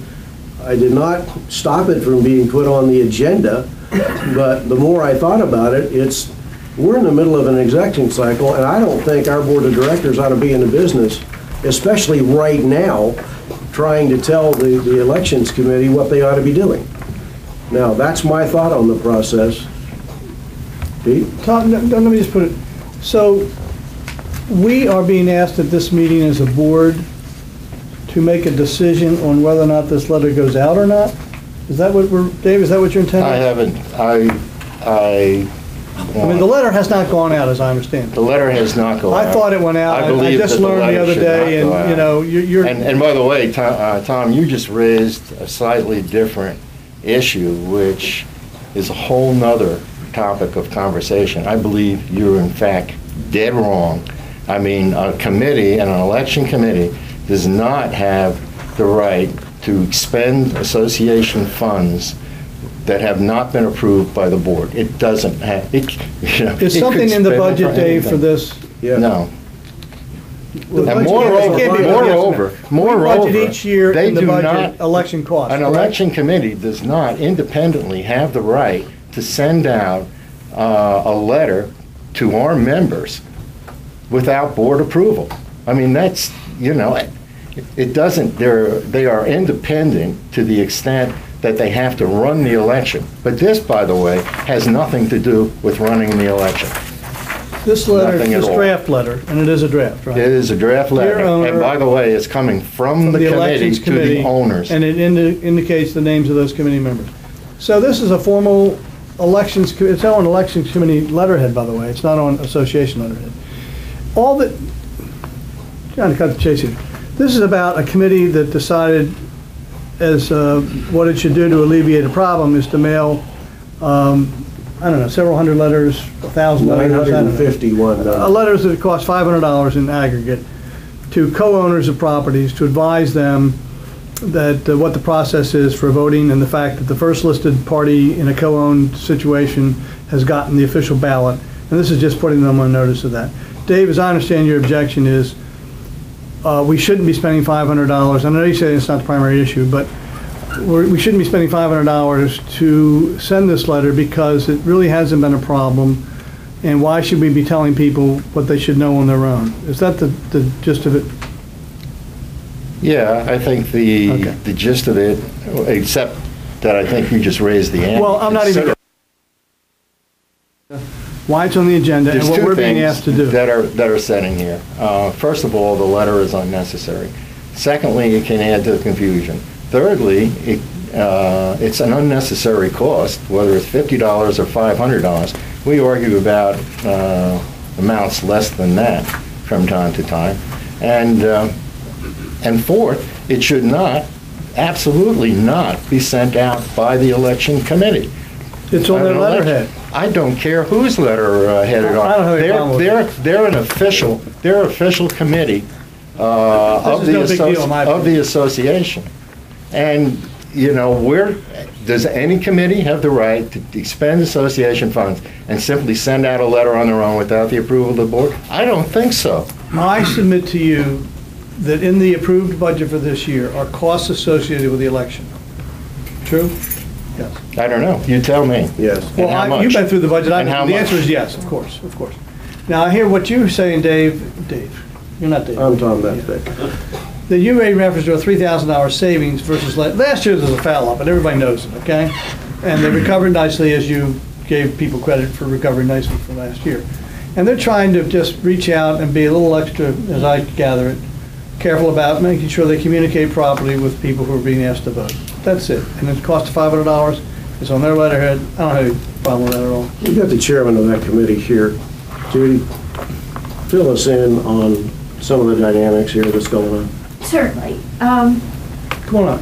Okay. Last year, I wasn't involved in last year. I wasn't on the election committee, but You're going to stand right now. Why don't you sit there? Why don't you sit there? Because she wants to get you on the podium. you don't want me on camera. The public wants to see you. Okay, all right.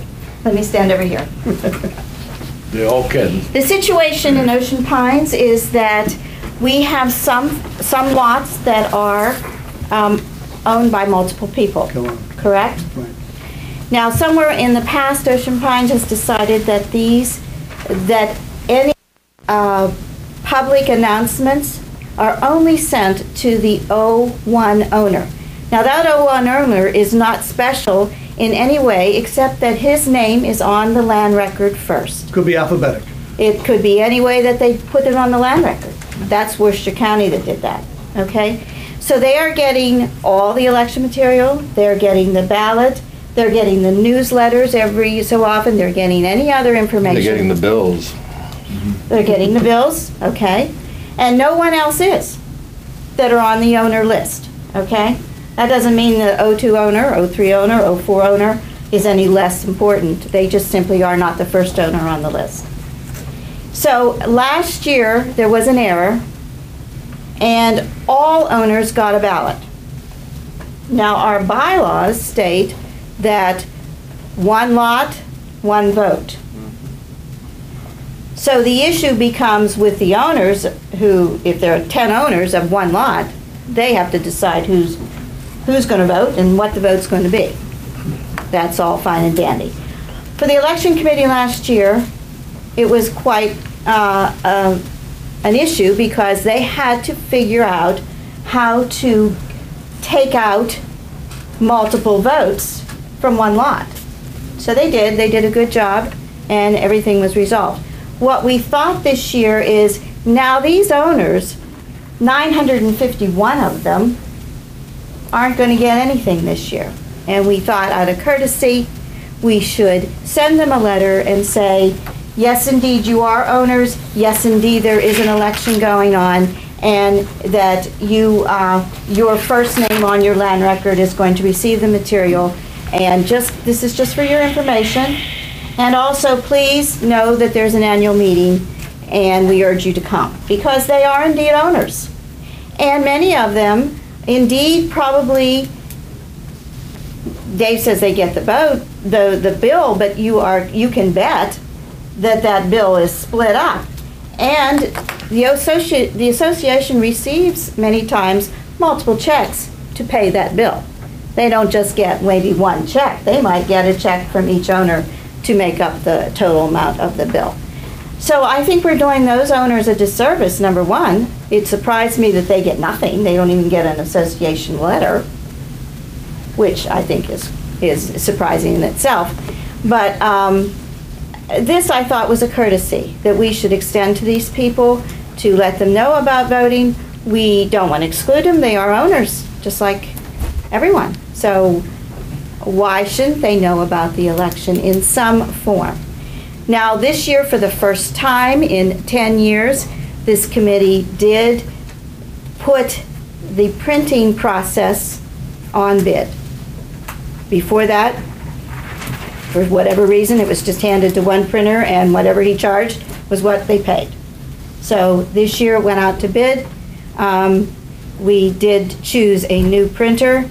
We did save about $3,000 and got a decent product, and I believe that it is now a decent process. So the committee has been budgeted $25,000, and only if there's a referendum would I think that that $25,000 would ever be spent. But the committee spends, last year because of these extra mailings and everything, it ran up to $16,000 with the contractor just charging whatever he wanted. This year it's going to be $3,000 or $4,000 less. So that's the story. I do believe that this is a courtesy. We are not doing anything egregious. There's nothing in this material that is not already a known product, and we are not going out of budget. So. May I? John, Frank, any thoughts? I mean, we've been having elections in this place for quite a few years. Buyers beware. I mean, you know, if you're in with a team, we advertise these elections. I don't see the need for it. Right? I think my 2 cents on this thing is we've got 951 members out there.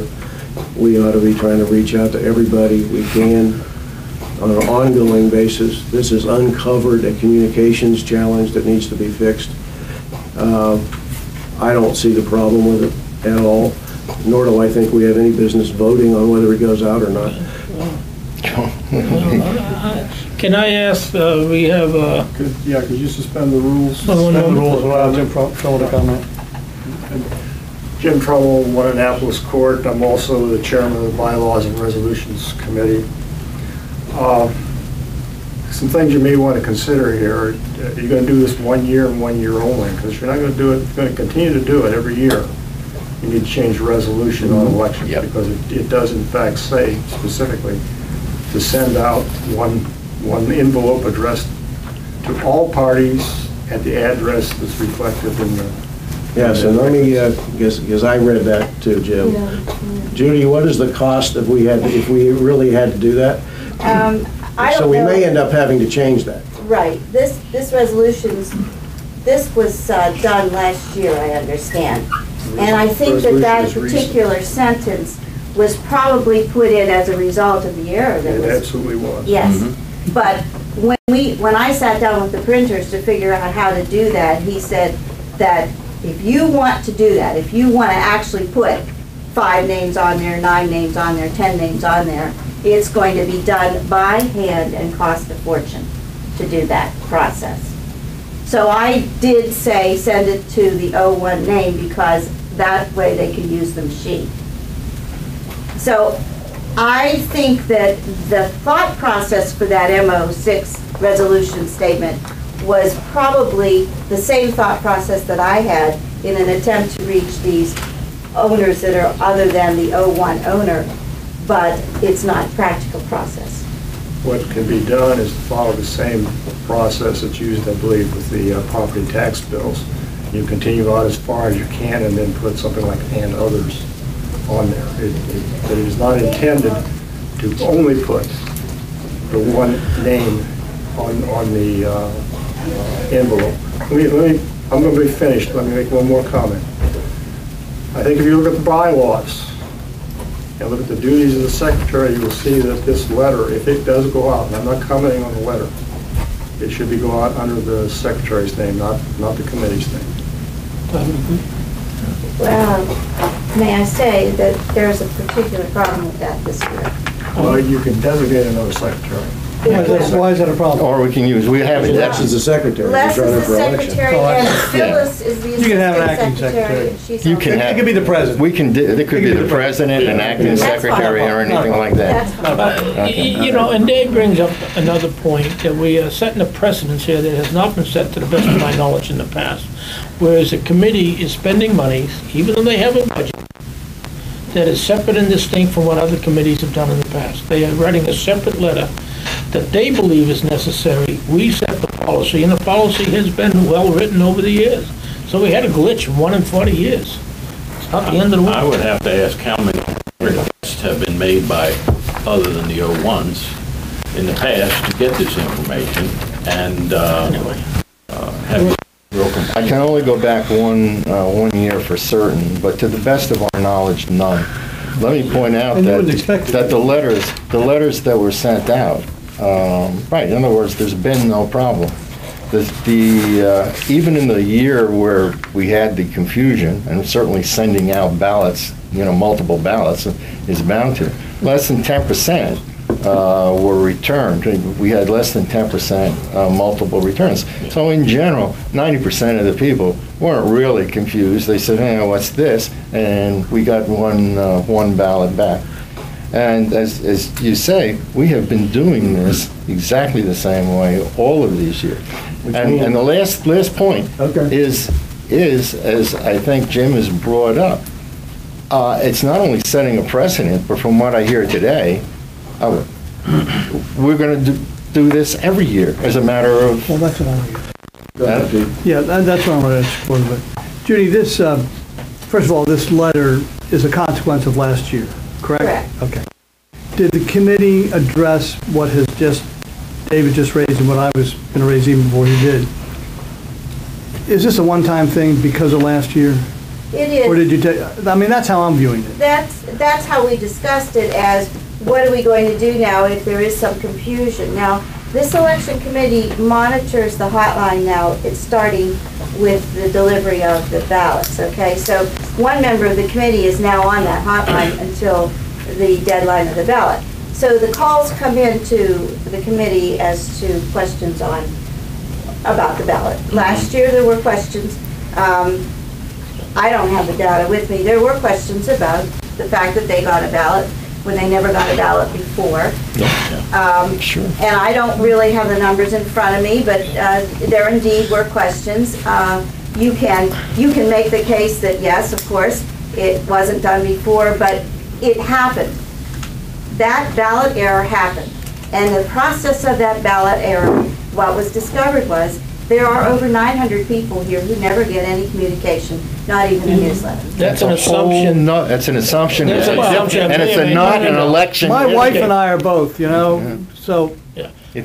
Trust me, Tom, she gets everything. I have a question. Yeah, she gives me the bill. We have a discussion going on, but there's no motion.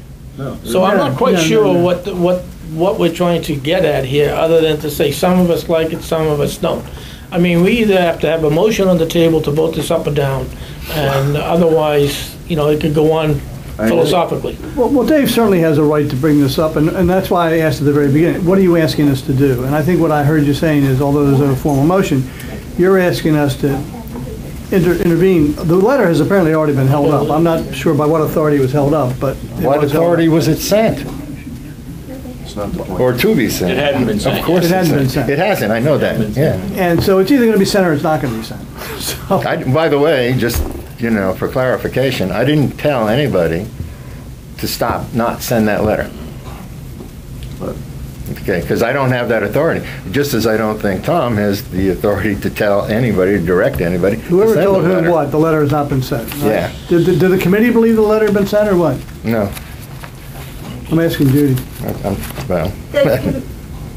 The ballots went out last Friday, and I wanted to time this letter to go out this week after the ballots Sure, right went out. after the ballots went out. Okay, so I sent the final copy to Teresa so that it could be run off. Okay.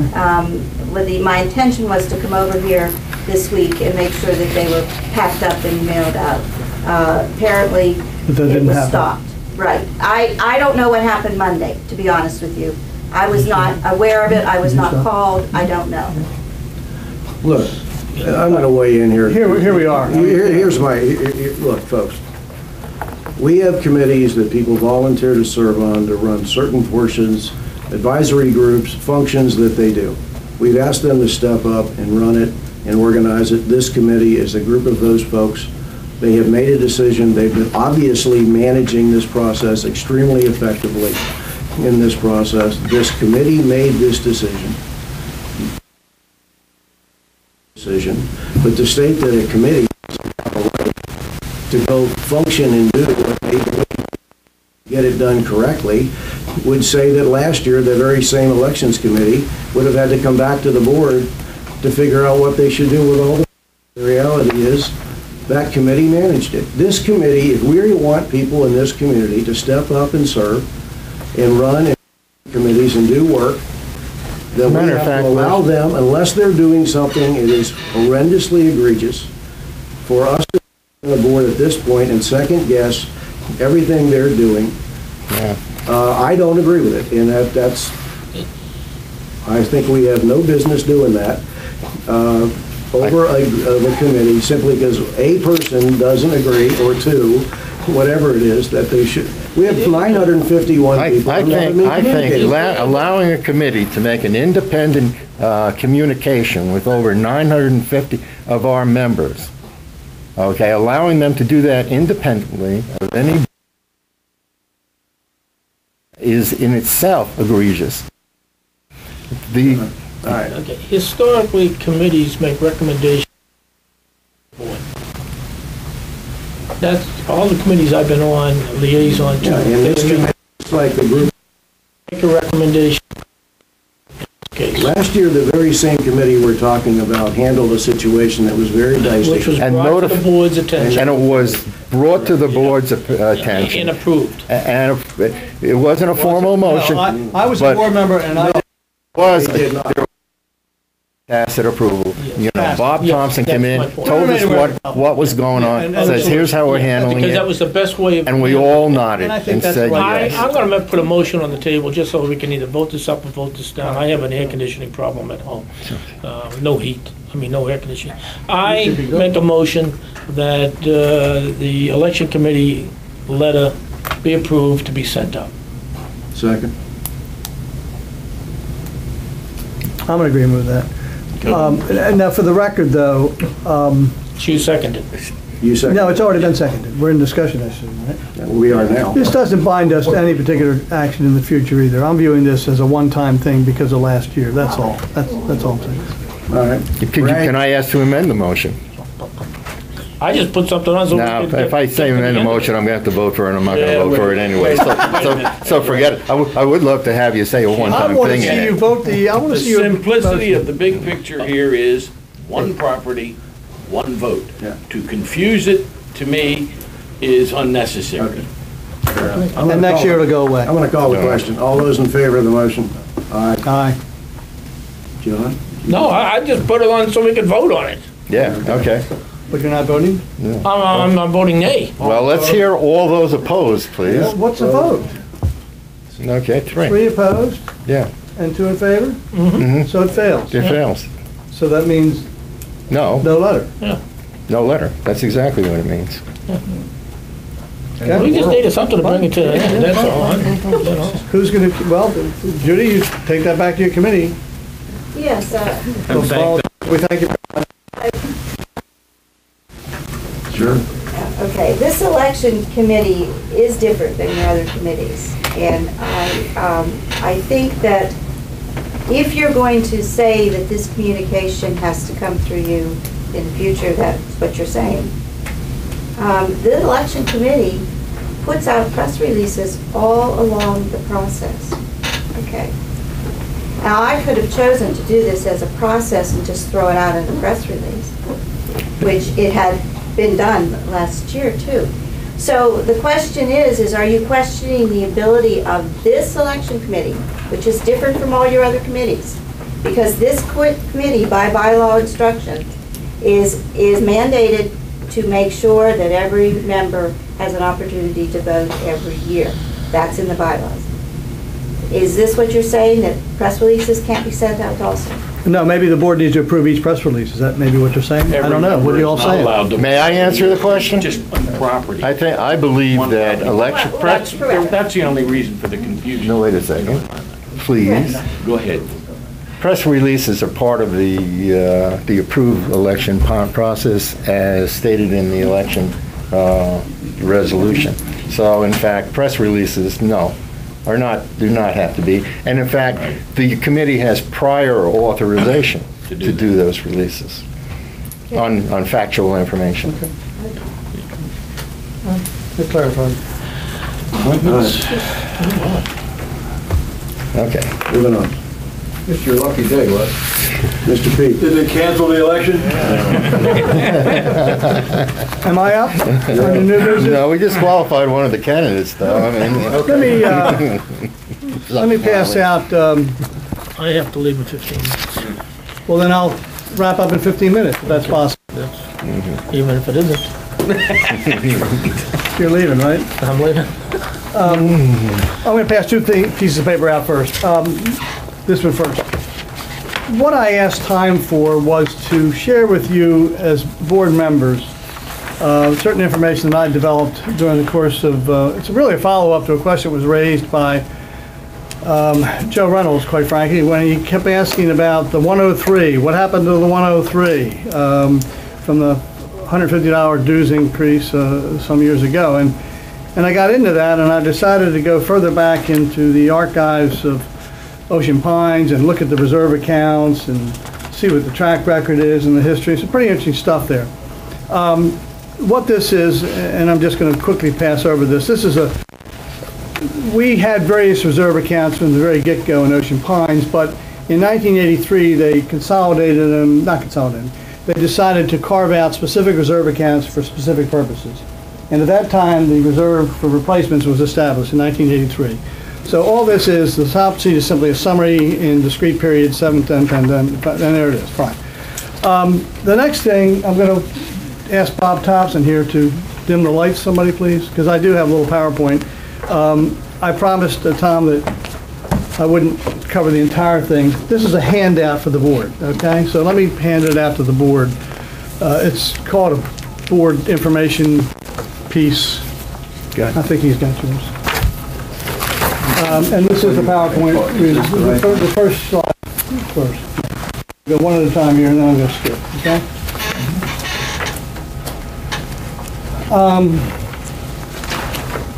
So as a consequence of my activity in trying to research the 103 question and then getting more interested in it, going back to the annals of 40 years plus of audited financial statements, and then more recently there was discussion, let's flip to the next one. During the course of the budget process for 2012, and then more recently during this current board election process, and in various opinions and the focus by certain community publications on our whole reserve situation and how it impacts assessments, and do we need reserves and do we not need reserves, if we need them, how much, and so forth and so on. And particularly last Saturday when I got to reading certain things, and I have been asked by various people since last Saturday about certain board policies and how we're treating these reserves and why we have them and what about these emergency funds and all that sort of stuff. And I suspect that you also are getting such questions based on some of the public statements that have been made about the reserve accounts and do we need any at all? Why don't we just stop with the reserves, okay? So I thought it would be appropriate to put together this package, which I've handed out, setting forth my own, it's not my opinions here, by the way. This is just the facts and history of Ocean Pines and its reserve account. So that's what we're trying to focus on right here. The impact on annual assessments. Why do we have reserves? This next one has, the reason for this presentation is there have been various misstatements and misleading information being disseminated. All right? And I believe the membership, particularly in this election cycle, needs to understand what the real situation and facts are. The voters can decide any which way they want as to who to support for this office or for election of the board of directors. I'm not part of the debate as a candidate. On the other hand, I think it's important that the members understand the context in which these reserve accounts are operating and what the history is here in Ocean Pines. So that's the reason for the presentation. Some examples of what I'm talking about. These reserves are not for emergency purposes. They are not a rainy day fund. The fact is that each reserve account has a very specific purpose and there are no reserves for emergency general purposes. We simply don't have them. Another thing that is a perception, well actually that's a quote, that these reserve funds represent, and I quote, a large pot of money with no strings attached. That's simply not true. The facts are that the bylaws and board resolutions restrict the use of any reserve account to the specific purpose for which it was established and requires 5 out of 7 votes to approve for another use. Third bullet, and there are only 4, funds being raised by annual salary increases are not specifically tied to community-approved projects. Well, the fact is, community approval is required for projects exceeding $1.6 million, which is in our bylaws, 20% of our annual assessment. And funding is needed for numerous projects that are well below those amounts. And so those reserve funds function in a very specific way for very specific purposes, and they're not just tied to those that qualify for being approved by the community by virtue of the bylaws. A last perception is that our current method is not fair to our members because those who benefit from these assets, these purchases, ought to pay the bill, not the people who purportedly, I guess, are here when they're either purchased or constructed and so forth. The facts are under our current method, which has existed since 1983, that the member's assessment each year is based only on that year's assets being used. Each asset, there are 1,500 items in Art Carmine's computerized list of depreciable assets. And that 1/20th of this asset and 1/10 of that asset because it's 10 years old and so forth, that's depreciation.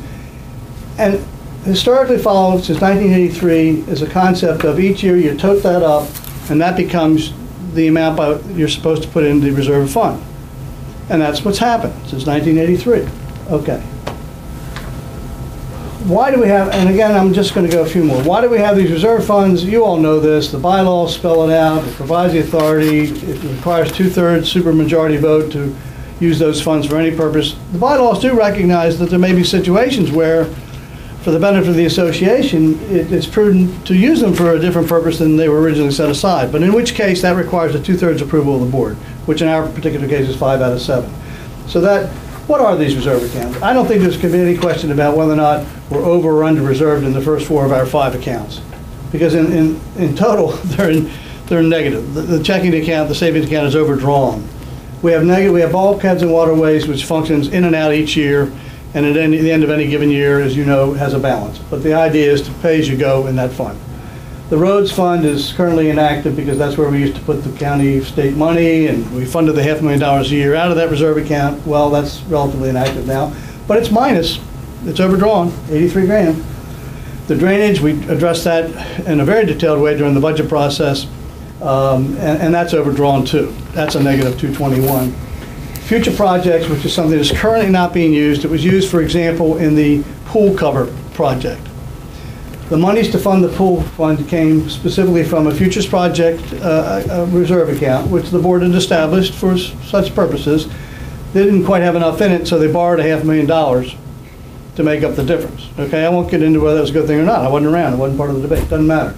The point is we have a $58,000 leftover deficit in that particular fund for that. So I think nobody would argue that we have too much money in those accounts. In fact, we're short in the aggregate 180. So it all boils down to this major maintenance and replacement reserve, which has been operating since 1983 in a consistent fashion. The historic fund is where we put the depreciation in. That's your 30 since 1983 or 29 or whatever it is, 28 years worth of putting it in and taking it out. And more recently, we've had the 5-year funding component because we didn't have quite enough in it in the judgment of the board back then when it adopted it 3 years ago, and we're now in the 3rd year of the 5-year plan, and that's the 26 of the $30 increases. But we currently have at the end of April 30th, 2011, about $2.5 million in that account, a little bit overdrawn in the 5-year funding component of it by $132,000. Okay. I'm going to kind of wrap up here because I'm not going to go through all this, okay? But this is the history of how it works. 1983, next one. Again, we're just going to whip through these. You see it on your other schedules, 21 million has gone into it, 18 million has come out of it. We're left with the balance. How much should it be? That all depends on, you have to look at what its intended purpose is. You can't say for a college tuition fund for your kids whether it's enough or not until you know what the tuition is. What's the purpose of your account? Your retirement account, how much is enough there? Well, it depends on what you're trying to achieve by your objective. Each one of our reserve accounts, and we're talking specifically here about the replacement reserve account, it has a purpose. And its purpose is only one thing, to pay for the major repairs, replacements of those assets. And what we have is we've put aside depreciation on all our assets, and that's $18 million. Now, in truth, some part of that $5.5 million is related to the roads, which we don't put into that replacement reserve account. And I don't know whether everybody knows that, but when we compute depreciation for the association, we do not fund the depreciation for the road-related capital expenditures. Okay, so we don't put that in the dues. We've been using state monies, and that's the problem we talked about earlier. So we just take that off the table. You say the $18 million includes that 5.5. You're really not funding that through the reserve account, so take it off the table. But you are left with $12.5 million, which theoretically should be in the fund, right? Well, we've got 2.5 in it. Okay, so why don't we have 2.5? One word, inflation. No, it's inflation plus the failure of boards previously to retain in that account, in that reserve account, the earnings on those funds. And none of us were on the board at that time, but that policy, Tom, you're shadowing me, okay? But this is significant. Over this entire period that you see there spelled out, you'll see blanks in the column called interest. So while inflation was rather rampant decades ago, and I remember in one of my own college accounts for my kids having, one year getting 20% on a money market account, okay? Ocean Pines was at that time taking all those earnings, each year taking them out of the reserve fund, putting it over in the operating fund, and using it to lower the assessment. Or, not lower the assessment, but to use as dollars that would otherwise have to be made up for by assessments. Okay.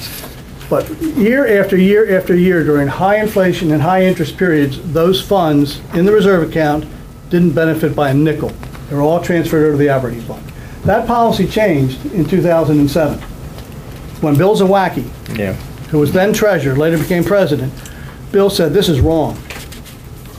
And he got the board to agree to that, and henceforth, they have been retained. Now, unfortunately, the interest rate environment, we're getting less than 1% in our funds now, okay? When we were getting 17 and 18%, it was all being used to keep the assessments down. But now that it's 1%, it's being retained. It has its impact over decades, okay? Pete, Done. Yeah. Done. Real quick, I want you, that's it. That's it. Thank you, Pete. You're going to get questions, I'm getting questions, because quite frankly, when I read some of the stuff about how we're operating these funds, it simply said to me, the public needs to understand This is, and how it really works, okay? It's not a rainy day fund. this is very relevant. Very relevant. Thank you, Dave. I would put this, Thank you, Pete. I would have this You're on the webpage for the, of course, the presentation. I don't know, can we do that? Put it on the Our webpage? membership needs to understand this. It's not about how much they need for emergency purposes or rainy day fund. That's not the purpose here. And moreover, We don't have a rainy day. moreover, the membership can actually do something up close and personal about it when they do Okay. understand it. I'm done. Thank you. Moving on to the appointments to committees. My tongue firmly planted in my cheek. I have no idea why we would ever appoint Jim Trummel back to this committee, but Why would he want to do Jim Trummel, Round of applause for Jim Yeah, Trummel, absolutely. believe me.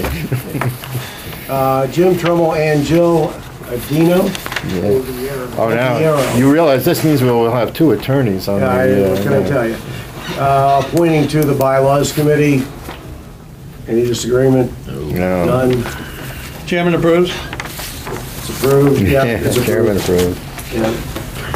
CPI, okay, it's mine. It's me. Updates. I have in fact reviewed the contract with our refuge company. The gentleman who spoke early is dead on. He obviously had read the contract.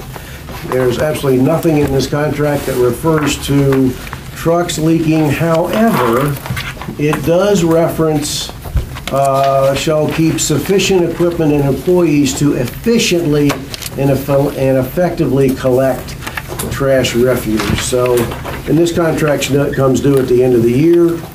Bob, I know you and I are going to have a discussion with these folks because clearly it's a problem that needs to be addressed by these guys, whether their contract is up or not. Whether the language is in here or not, they need to address this issue. And the furlough case, just so everyone knows, the case against previous boards and Ocean Pines was dropped by, or what's the effect? Dismissed. With important two words added, with prejudice. That's Yes. very, very significant. Yes. So that has been dismissed with prejudice. Thank you very much for that clarification. And CPI violations. We have two in the book, or two in your folder. We'll remove one. One's complied out. The one that we do need, or we're requesting action on, would be the 8 Robin Hood. Yeah. Okay. You see that they have been contacted. All the steps have been followed. This one's relatively clear. Can't we save this in fewer pieces of paper next time? You know, I was going to say, if we don't act on this, we're going to have a special assessment to buy more paper for the association. The pictures and the 25 pages. 25 pages. What would you like? We don't need for that much. future? No, This came about as previous boards because we didn't have enough information. I know. Yeah, I know. So, I mean, you know, you're gonna Rule of be damned if you do and reason, damned if you don't. A little bit happy in between, though. We don't need to see all the letters. We don't need to see every, You need, I have, too many pictures. you need approval to move on. yeah, You need to- we'll move on. Yeah. So we're approving taking legal action. Yes. I'll move approval of that. Second. All those in favor? Yeah. Aye. Opposed? No, got it. And the other one is off the table, right? Correct. Good. Okay, so we're only taking action on the one. Correct, yeah, it's complied out. Public comment. Before you do, I have to leave, so I just Okay, wanna, this is, I honored your commitment. I know you did, I appreciate that, sir. It was very hard. I just, this is my final board meeting, and unfortunately, I have an air conditioner that's gone kaput, so I have to leave. I just want to say thank you for the opportunity to serve the members of the association. It's been a challenging 3 years at times. It's been fun. I've gotten some things through, some things haven't been. But I do believe one thing. The board members that I have served with have only had the best interest of the association as a whole at heart. Not everybody may agree with that at times, but I do believe that to be the truth. In addition, this staff is very committed to the Pines members. We're sorely going to miss Kerry Nelson when he moves on. Teresa has been great in doing marketing additions. A lot of people have commented that the Pines itself looks a lot better today than it did a few years ago. So I just want to say again, thank you very much, and I wish you all the best as I step out. Thank you, John. If anybody wants to contribute to my new air conditioner, I'd be happy to. John, forever. John, you know this is not your final meeting. We are going to have another meeting, right? Yeah. No, we're not done. We're gonna have This about is your last regular meeting. 5 special meetings, 4 closed. Dave, remember August 4th last year? Raise the Yeah. windows. Stevens Duke? Just an That's interesting right. time. Jack Levering, 6 Sweeping Weather Court, dog park guy. Everybody. Extraordinaire. Extraordinaire. In the interest of time, I'd like to thank the board and Bob for his wonderful presentation and the courage to go ahead and take a stand on this wonderful amenity. I think the dog owners will be very pleased. I think we'll be pleased with the final product once we get this done. We'll certainly work with it in accord with Bob and the board for the details and the necessary things that we need to do to get this thing going. We'd like to start some serious money raising now. The committee can do that. My people have said, hey, we're afraid to go ahead with this because the board hasn't put their stamp of approval. So I thank you for that. The committee thanks you for that. And in that regard, I have little slips that are asking for donations. Bring it on. So if you pass those around, You I got it. appreciate it. And thank you for your support very much. Thank you, Mr. Well Mayor. done. Well, yes, Paul. Jeff Nepper, 1210 Carrollton Lane. I'd like to make a kind of a, maybe it's a final comment on Carrollton Lane. I understand it was a difficult problem and a difficult issue. I will tell you, having owned several properties back in that part of the Pines, that when you bought, representations were absolutely made about traffic calming and pointing down to the end of the road. So I don't know what evidence of that there is, but I can tell you, as a recipient of that, they made those representations. Whether I would have bought had I known, answers, I don't know, probably yes. That's not a big thing in life. The thing that troubles me the most about this is that we took a commitment that was made to residents and we dispensed with that in your decision. You talked about it, I know, several times. I've been in Florida recently for a while, but I watched all the videos. You talked about it, I know it was a difficult issue. But at the end of the day, you dispensed with a representation that was made to people as a part of the bargain when they bought their lot. Now, you may want to talk to legal counsel about that, but if I were you, I might want to say something about that to future owners in Ocean Pines. Something along the lines of, you need to be aware that representations that are made to you in the course of buying your property may be changed by later actions of board of directors. And I don't mean to imply that there's anything improper in that.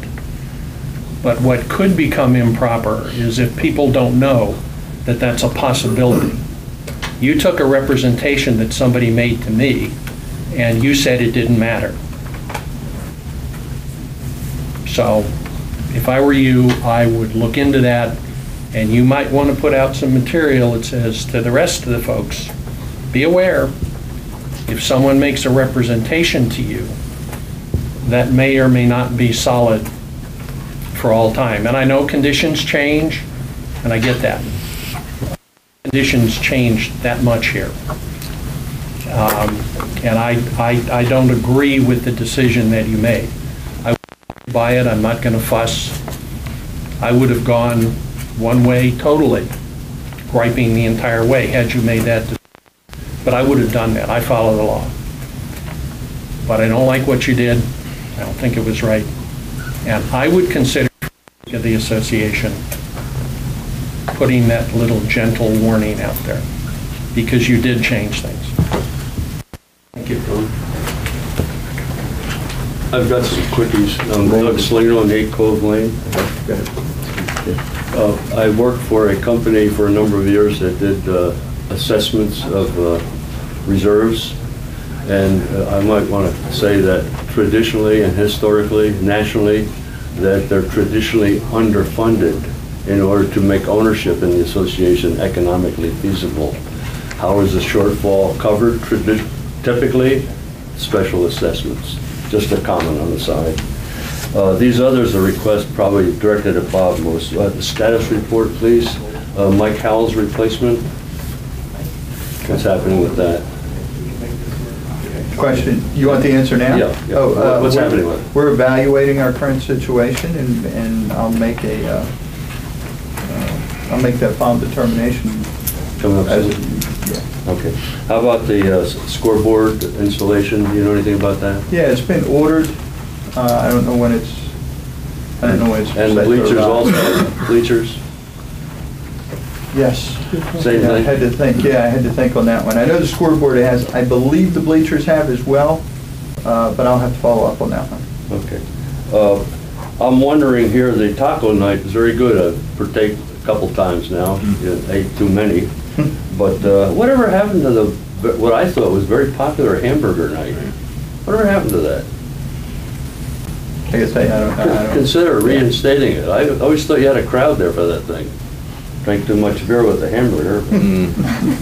Also, is there a kayak concession up at the Swim and Racket that operates those kayaks there? There is. Yes, there is. Is that the only place there is a concession?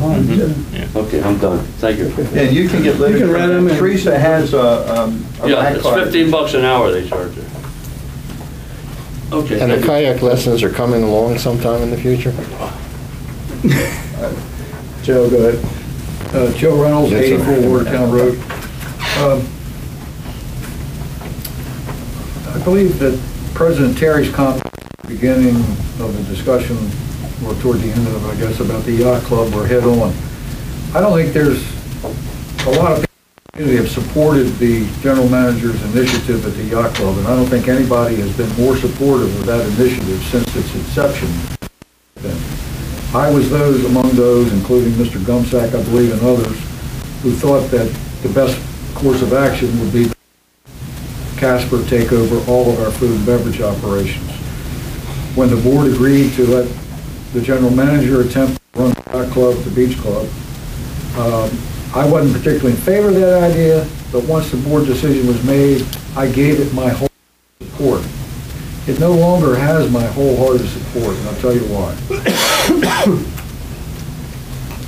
I, number one, that it would require a first-class manager over at the yacht club. The board doesn't want to address the issue, but we don't have good management at the yacht club. I'm not talking about Bob. I'm talking about the current manager of the yacht club. He's the guy that's got to make this work. And I said right at the beginning, putting all our apples into that man's abilities was a mistake, and I believe that's been proved true. Pete Gumsack mentioned about it, we're still early. And if you think about it, you say, oh, gee, this is the second month of the year. But think about this. We have 3 months to make money. If you look at our over the last 20 years, if we don't make money in June, July, and August, we're out of luck. Today is July the 20th. We don't know right now what July is going to bring. It's beyond our ability almost right now to do anything about July. So 2/3 of the time that we have something here is gone as a practical matter. While it is only a month of the year, the initiative at the yacht club began last Thanksgiving. In wonderful job, in my view, of creating an atmosphere and a PR campaign, advertising campaign, or whatever you want to do it, to give people in this community a much better impression and let them there and give this place a shot. I think you did a wonderful job at that. Now, but all of that is useless. I shouldn't say useless, but all of that, if you financial end, doesn't mean a lot unless that enthusiasm about the place corresponds to increased sales, reduced losses, or however you want to put it. Bob, you didn't present the numbers today, but I believe the numbers for June, something in the order of 20% increase in sales. And you like to play up the positive. It's a positive.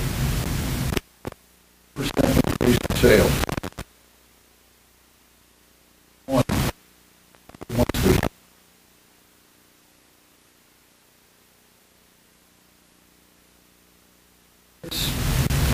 In order for this to have worked, your will work. And I discussed this with you in the past. I've talked to you about it. We had to do extremely well during the months. We had to do double or triple what we were doing in the past in terms of our bottom line in order for that to work and be open the entire from 6 in the morning to 11 at night. At some point when you had the people there in the summer, you got to make a ton of money. We're not. There's a lot of anecdotal stuff going around, and I've had my own. My wife and I have gone to the yacht club on 2 different occasions, reflecting what I think what you said. We went over there specifically to eat upstairs, in the upstairs dining room.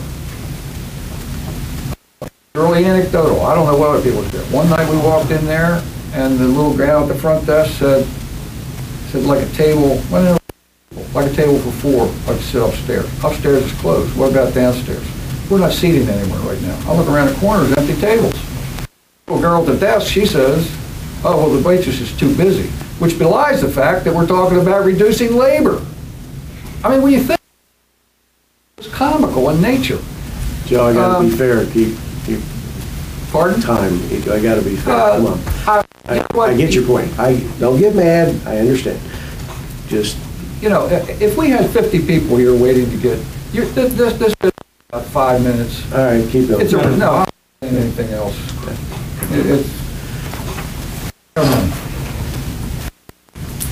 Yeah. Needed.